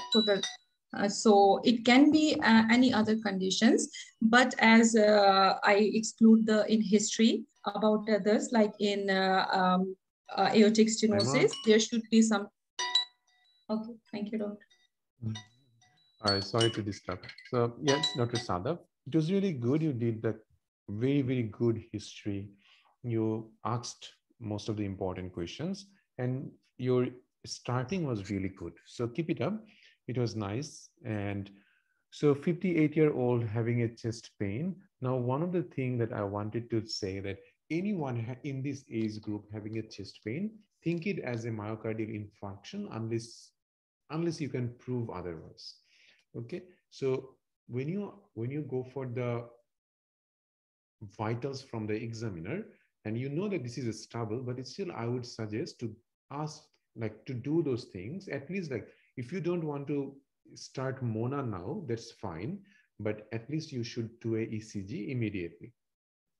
Okay, that means that the same thing, that because it's a ED, you can send the patient to the resuscitation cubicle. You can ask the nurse to do the ECG, hook this patient to the ECG monitor, and also take blood, send the blood for like mainly cardiac enzyme, including the troponin, and you can give morphine as a painkiller if needed. Now, if this patient having 5 or 6 pain, you don't need to give morphine, that's fine. So at least like do the ECG and send this patient to the resus cubicle. That should be a good idea to do, given the age of this patient is 58. Okay, so do that in all the cases. It's really a good practice to do. Then in the chest pain, you actually ask all the question. There is nothing to add in the history. PEFE, it's now most of the time this will be a like PEFE on card. So sometimes patient can say that like examiner can say that everything is normal. Then if examiners say everything is normal, then don't bother. Now, yes, I know that sometimes you can get pericardial rub in pericarditis. Most of the time in the card, they will write it as a scratching sound or noise in the pericardium. So they might not use pericardial rub because it will give the diagnosis away. So they can use those sort of words. Now, one of the things I wanted to say, what was that thing? I totally forgot. Just remembered now. Oh, Okay, I forgot. I don't know why. Now, investigation from examiner, you asked like ECG. You did good that if in the task, they don't say that explain ECG to the examiner, you don't necessarily need to do that. So if you're running out of time, don't bother with explaining ECG to the examiner if it is not your task. Diagnosis, differential diagnosis. So give like very fast, say it is acute pericarditis, explain what is pericardium and why this pericarditis happens, and give all of the differential.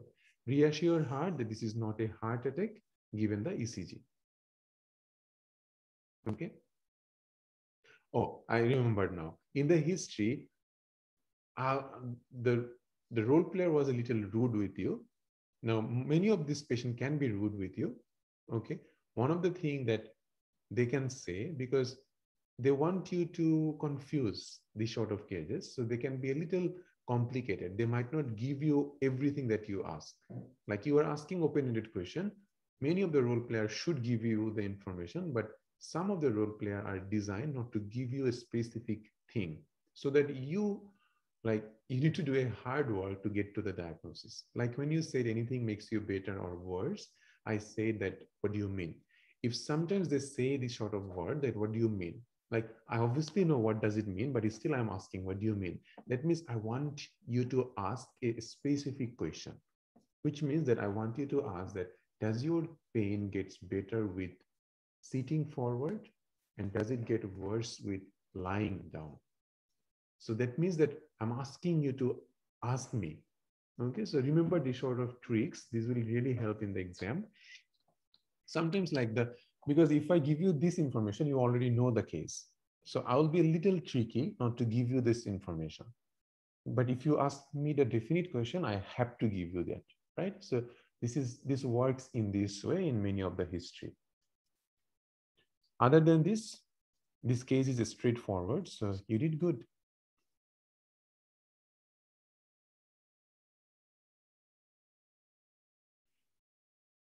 So is that for every chest pain case? Any question? For every chest pain case, we would send the patient to the resuscitation cubicle if the age is like more than 40, I would say. Yeah. This is high risk group.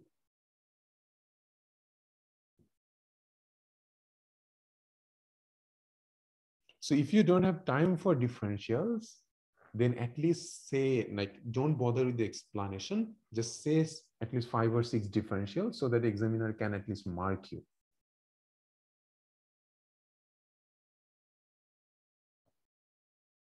That's totally fine, Dr. Sadaf, because in here, what will happen? PFE will be on card. So you will get a lot of time. Now see this thing that this case was not very long, because the history is a little long, I know. PFE will be on card, so you'll not waste a lot of time in PFE. Investigation from examiner, you just need to have a look on the ECG, not even explaining it to the examiner. So you'll get some time on that part. And diagnosis differential. So the thing is, like in the history, you have to cut it out. So sometimes just move forward. Don't bother with the psychological questions. So cut short. You have to finish these sort of cases. Chest pain history is really, really long because there is a lot of differential diagnosis. So if you miss some of those, that will not fail you. You have to finish this case.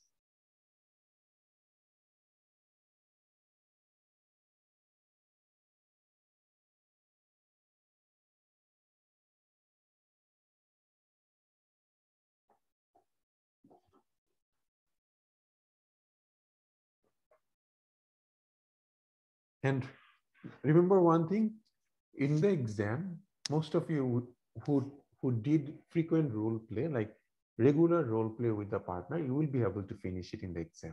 The exam is totally different. During the role play with me or any of your partner, you will feel that even before 7 days before your exam, you might run out of time.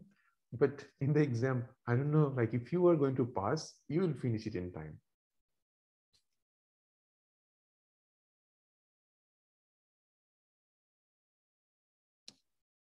Okay. So we have got one more role play to do. Who wants to do the last one? Dr. Parla? Okay. Just hang on a second.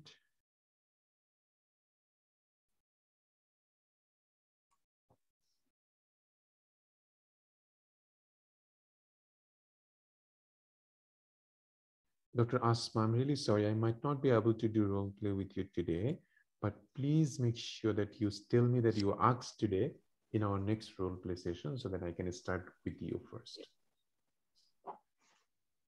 Dr. Parla, can you hear me? Yes, doctor, can you hear me?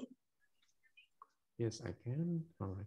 Give me 1 minute and I will give you the case. Okay, thank you.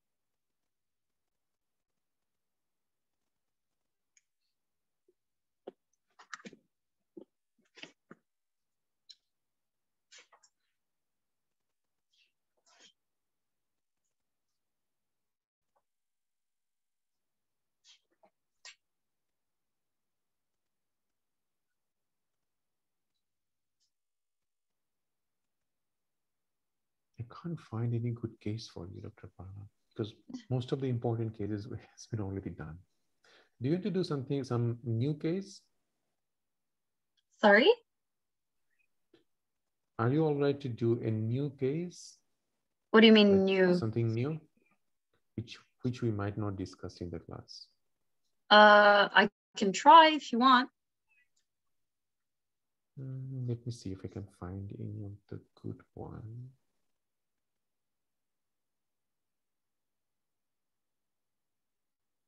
All right, there is a case which we can do.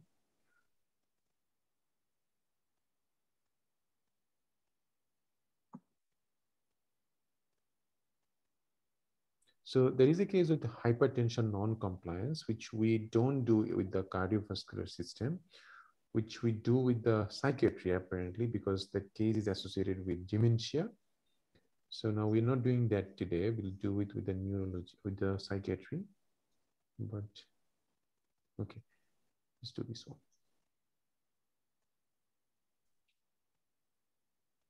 Now this is a little bit of new thing, but you know everything. So just give it a try. Okay.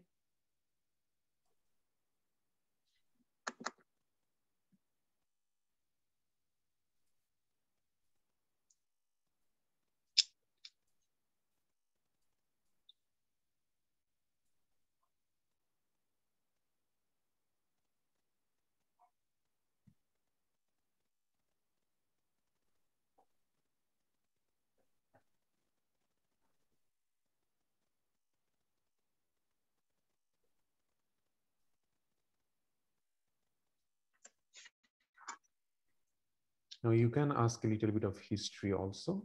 So that should be fine. Okay.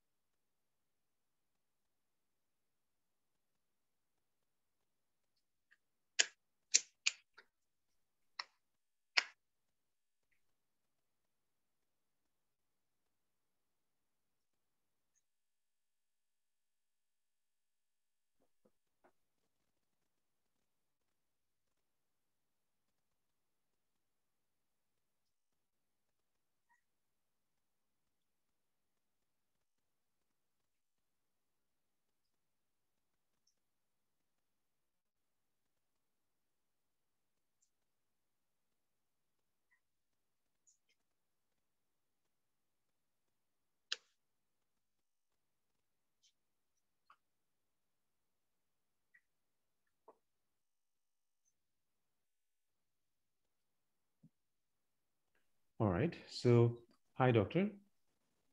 This is your patient. Your patient name is Mary. You can start.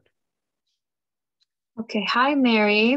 I'm Dr. Perla. How are you feeling today? Yeah, I'm okay, doctor. Thank you. Well, I've heard, Mary, that you had some heart racing because you had high blood pressure, Yes. and then you came to the hospital today, and an ECG was done, which is an electrocardiogram. Yeah. And this showed that you have a condition called atrial fibrillation. Now, don't Oh, really? worry. I didn't know Yes. that. Yes, this condition, I will explain it to you in just a second. I just wanted to let you know that you're okay. You're in a safe place now, and we're going to do everything we can to make it better for you. Now, just a couple of questions, if that's okay. How long have you had high blood pressure for? It's been years, doctor, like about 5 years. Okay, and have you been taking your medications regularly? Yeah, sometimes what happens, like I feel like my blood pressure is totally fine, so I don't take it regularly. Oh, okay. So what medications do you usually take? Um, it's called amlodipine, I think. Mm-hmm. Anything else? No, Okay. No other medications, no other medical conditions? no, doctor. Okay. So what atrial fibrillation is, it's an abnormal rhythm in your heart. So what happens is your heart has usually electrical activity, and if it's abnormal, then you will have an abnormal rhythm. So it will be faster than usual, and that's why you felt that your heart was racing. And what happens is when your heart's rhythm is irregular like this, and you have racing of your heart, it might be caused by different causes for your condition. In this case, it's because you have high blood pressure, which was not controlled because you are not taking your medications regularly. So this might be a cause, but there are other causes for this, such as an abnormal heart condition, or if you had a previous heart attack, or a heart abnormality that you were born with, or maybe your thyroid gland was being overactive, or maybe you were having too much coffee or alcohol or smoking too much. It could also be due to a lung disease, like, for example, if you had asthma. It could be due to a viral infection or a previous surgery, or maybe it was just having stress or anxiety, or maybe a panic attack. So don't you worry. We will manage you and we will treat you in the best way we can. So the next steps that I want you to know of is that, first of all, this is a heart condition, but it is treatable. So we will be referring you to a cardiologist, which is a heart specialist, and he will be able to monitor your condition better. But usually what happens with atrial fibrillation, the treatment would be to put you on regular medications that will regulate this irregular rhythm that you had. But the problem is that you need to comply with your medication. So we cannot skip a dose if we're feeling better. Like when you said your heart blood pressure was high, but sometimes if you feel okay, you don't take it. This is a lifelong treatment. So we need to put you on this treatment so we can prevent atrial fibrillation from happening and becoming worse with time. Are you understanding me, Mary? Yes, doctor. Okay. So mainly the medications that you're going to take are similar to those that you take when you have high blood pressure. Like we can be taking something called a beta blocker, which slows down your heart rate, because usually in atrial fibrillation, your heart rate becomes very fast. So to slow it down, we can take that medication, and we can also take a medication that regulates this rhythm. So it's called an antiarrhythmic medication. These medications will be further explained by your cardiologist when we refer you to him. But if you have any questions in the meantime, feel free to ask me. And if you feel any further symptoms that are quite bad, like you feel like you're going to faint, or you have dizziness, or any like red flag situation, please notify the emergency department and go straight away. Otherwise, if you take your medications regularly, hopefully you'll be okay. All right, doctor. Thank you. Thank you. All right. You still have 1 minute 40 seconds. Do you want to add anything, or you want to stop?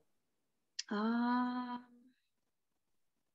honestly, doctor, I'm a bit nervous. I'm not sure what to No, you're say. doing good. You're doing really, really good. All right. Given that we haven't done this one before, you explained like really nicely. Now, all right, don't worry with this one. Let me just add one thing. So in atrial fibrillation, is a 50-year-old. This patient is a high risk to have a stroke. So we always try to prevent stroke or any thromboembolic event by doing this Chest-Vusk scoring, right? Now, yes. Chest-Vusk scoring, mainly you need to ask some of the questions related to Chest-Vusk scoring. So if we go to the Chest-Vusk score, then the main thing that you already got hypertension in this patient. So this patient needs something to prevent thromboembolic event. Apart from your hypertension, what else we can ask to this patient is like in Chest-Vusk score, patients see for congestive heart failure. So any history of any heart failure you can ask, but this patient will not have heart failure. So one of the Chest-Vusk, C for congestive heart failure, H for hypertension, which is score 1. This patient is scoring at least 1, I can see. A is more than 75, diabetes, previous history of a stroke or a TIA gets 2 points, and any history of vascular disease. Sometimes A is between 65 to 74 also gets 1 point. And if it's a female, then gets 1 point sometimes. Okay. Now, the main thing that if Chest-Vusk score is 1 or above 1, that patient should be started with warfarin. Okay. Nowadays, there is nothing like that. You will only give aspirin. Previously, there is like, if it is 1, we can just give aspirin, no need of warfarin, but it's been changed recently. So only thing that you can give, that if its score is 0, then no need of any anticoagulation. But if it is more than equal 1, which this patient is scoring at least 1, so this patient needs an anticoagulation, which should be warfarin. Now, given the acute state of this patient, warfarin will take some time to act, at least 3 to 5 days. So we will start both heparin and warfarin at the same time. Oh, yes. Yes, for the bridging to take effect. Yeah. So then we will monitor the INR. Once the INR becomes therapeutic, which means between 2 to 3, then we will stop the heparin and we will just continue with the warfarin. And this will be a lifelong warfarin for this patient. Okay. So this sort of, in this case, only thing that you missed is this part. Otherwise, everything is really good. You described very, very well. Another thing which would be a good idea to do is asking the vitals initially, because this patient is diagnosed with atrial fibrillation. If it's unstable patient, we need to go for like DC cardioversion immediately. So it's very, very important that we ask hemodynamic stability in these cases, so that, because the management is totally different, because of like depending on their stability, it will be totally different management. So it's very important that we ask it. And another thing I thought that, because this is an ED setting, you should not refer this patient to a cardiologist. What you will say that most of the time you are a junior doctor, like a HMO or RMO. So you will say that I'm going to admit you to the hospital for further management. I'm going to talk with my senior, and also we will involve the cardiologist or heart specialist for your further management. Now, the cardiologist, given your vitals are stable, and cardiologist can try to control your rate by giving you some medications like beta blocker, Or he can also go for controlling the rhythm by giving these antiarrhythmic drugs. All these drugs and their side effects and everything will be discussed in detail by your heart specialist. Sometimes if none of this helps, we might need to go for a DC cardioversion, just a synchronized shock to get back your heart in a normal, regular rhythm. Please don't get stressed about that. You should be fine with the medication. So please don't worry. We will discuss in detail if these things are needed. Another thing which is very important for you, because atrial fibrillation makes your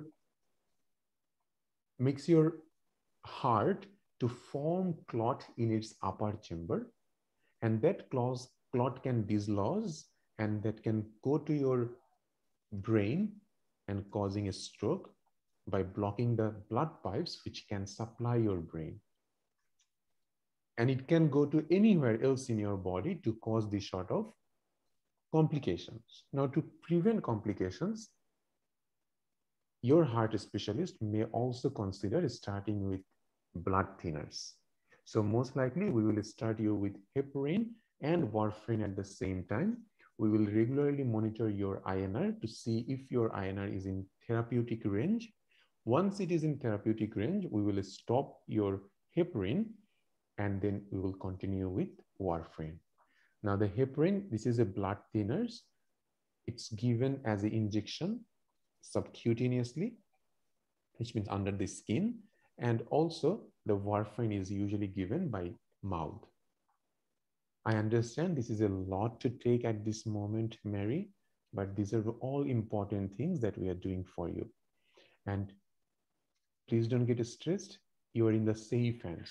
And we have a very good team of cardiologists in here who will take care of you. If you want me to call your partner or any friends or relatives, I will be happy to do so. Okay, so finish in a lot of reassuring word as you did really good.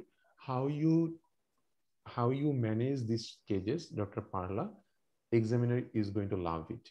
Okay, so keep it up. It's really good, but try not to miss any of the key steps.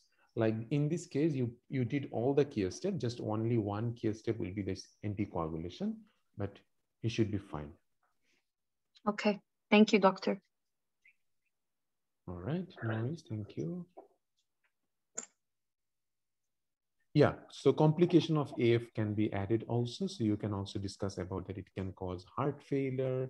And also we have to discuss about this stroke as well. Okay, so guys, we did not discuss this case, but just as you understand, this is similar to the case AF that we have done. In here, mainly you have to discuss what is atrial fibrillation, just like we did.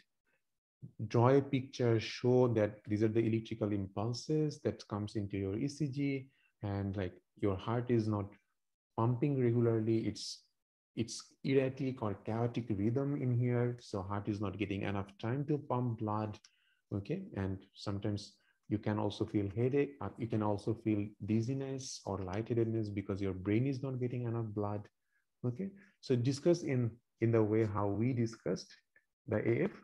And then you can also, then you discuss all the causes, just like we have given you a note of all the risk factors of AF. Discuss all of those, making sure you mainly point out the hypertension, just like Dr. Parla did. Okay, and talk about the complications. After talking about the complication, go for the management. So management will be depending on what cardiologist want with her, making sure patient is stable. We will try to control the rate if it is high. Sometimes we can also control the rhythm by antiarrhythmic. And the very, very important is to talk about anticoagulations. Okay, and then you'll finish with reassurance. Sometimes you can also ask some of the question to the patient, especially about the blood pressure medication. So ask about like how long have you been, so when have you been diagnosed with high blood pressure? What medications are you taking? Are you taking it regularly or not? So all are important to know that what's the cause of AF in this patient. Now, sometimes in here, you need to also do some blood test.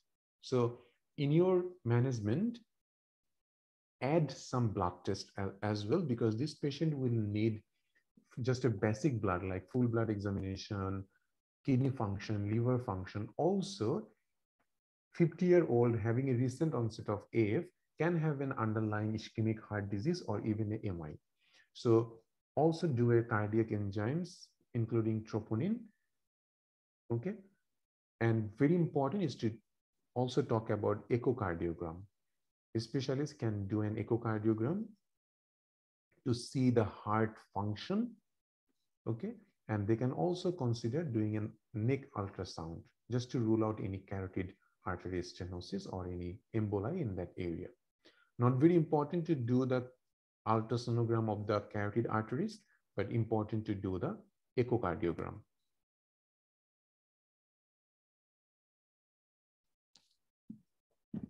Any question, guys, in this case?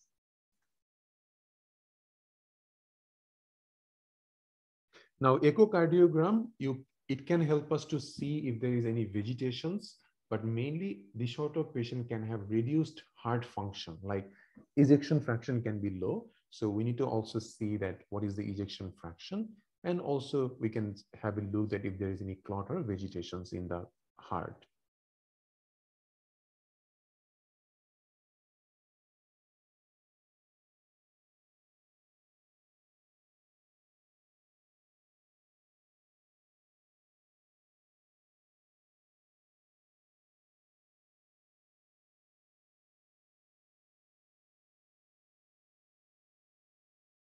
So investigation in this case should be just a basic blood first. So full blood examination, kidney function, liver function, ECG already been done, so you don't need to do that. Cardiac enzymes, including the troponin. Now in here, you can also order blood sugar, thyroid functions, because hyperthyroidism is a cause of AF. So you can do a thyroid function test. You can do also lipid profile. Just these are basic for anyone having any heart condition. Then obviously you should talk about echocardiogram of the heart. That's usually will be done by the specialist, but you should talk about it.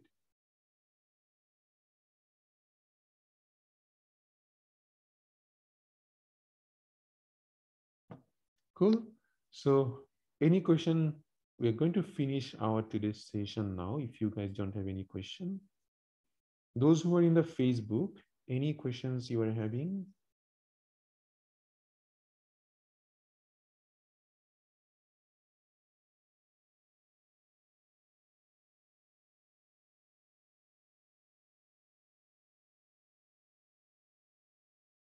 Dr. Gina, so I think I missed your previous question. So here we give differentials of AF or give differential diagnosis, means causes of AF. So if it's a palpitation case and you diagnose the patient with AF, then you can say that most likely the diagnosis is AF. What are the underlying causes? You can say, if anything left, then you can put it in your differential diagnosis. Okay, because most of these are all interconnected. So you can give the causes of AF, like what are the causes? Ischemic heart disease, valvular heart disease, congenital heart disease, then thyroid problem. So you can give the causes in that way. If anything left out from your differential of palpitation, you can just add it at the last. Dr. Umara, very, very good question. Will we be starting warfarin or say that cardiologist will start? Now, it's not mandatory that you are going to start it. You can always involve your senior or cardiologist also. Also, why not NOAC? Now, newer anticoagulants, still I will believe that for AF, we go for warfarin according to the CHETS VUSC scoring. Some of the cases we give NOAC, especially if it's a deep vein thrombosis. Usually in those cases we can give NOAC, but it's still for AF, it's preferred to start warfarin. If someone having complications or any chances of bleeding, then we can try NOAC in AF patient. But initially, it's better to start with warfarin. But again, you can always keep every option towards cardiologist. Whatever they want, they can start. Dr. Taiba, preoperative cessation of warfarin is a long discussion. We discuss it in our course, so hopefully we'll be fine with that. But it's a long thing to discuss. We'll not discuss it today, but anytime if we are free enough, then we can discuss. Okay.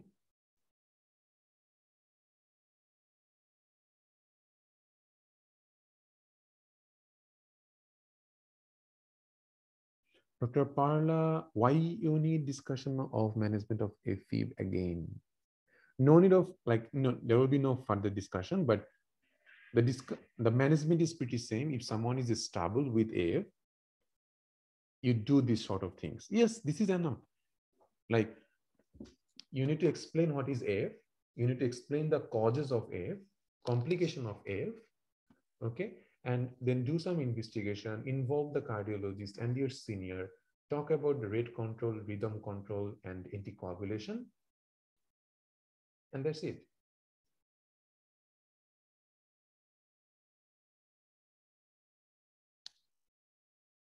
So what I have just done, just all of you, this is how you remember your key steps.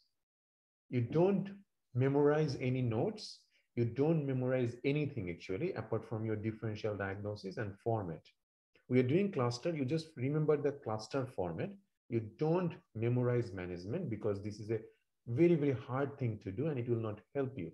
You just memorize the step or the key step that you are going to discuss. So that's how you will use your own words and that will sound great. Okay, so try to do that.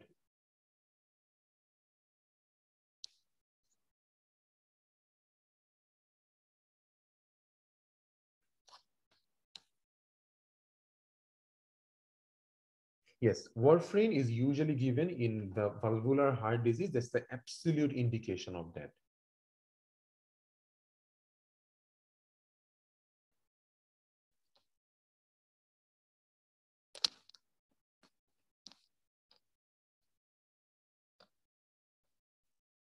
So you can always explain that according to the cardiologist, we can start with the heparin warfarin, or if they want, we can also start with the newer anticoagulants.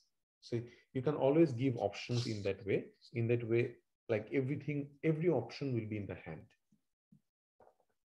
It's case by case, that starting warfarin, heparin, or NOAC, it's totally case by case.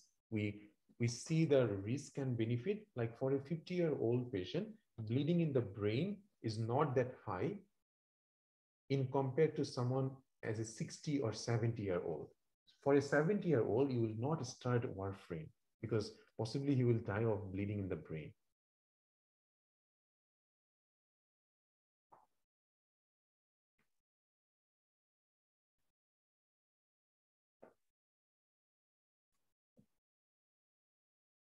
Okay, so this was our cardiology class.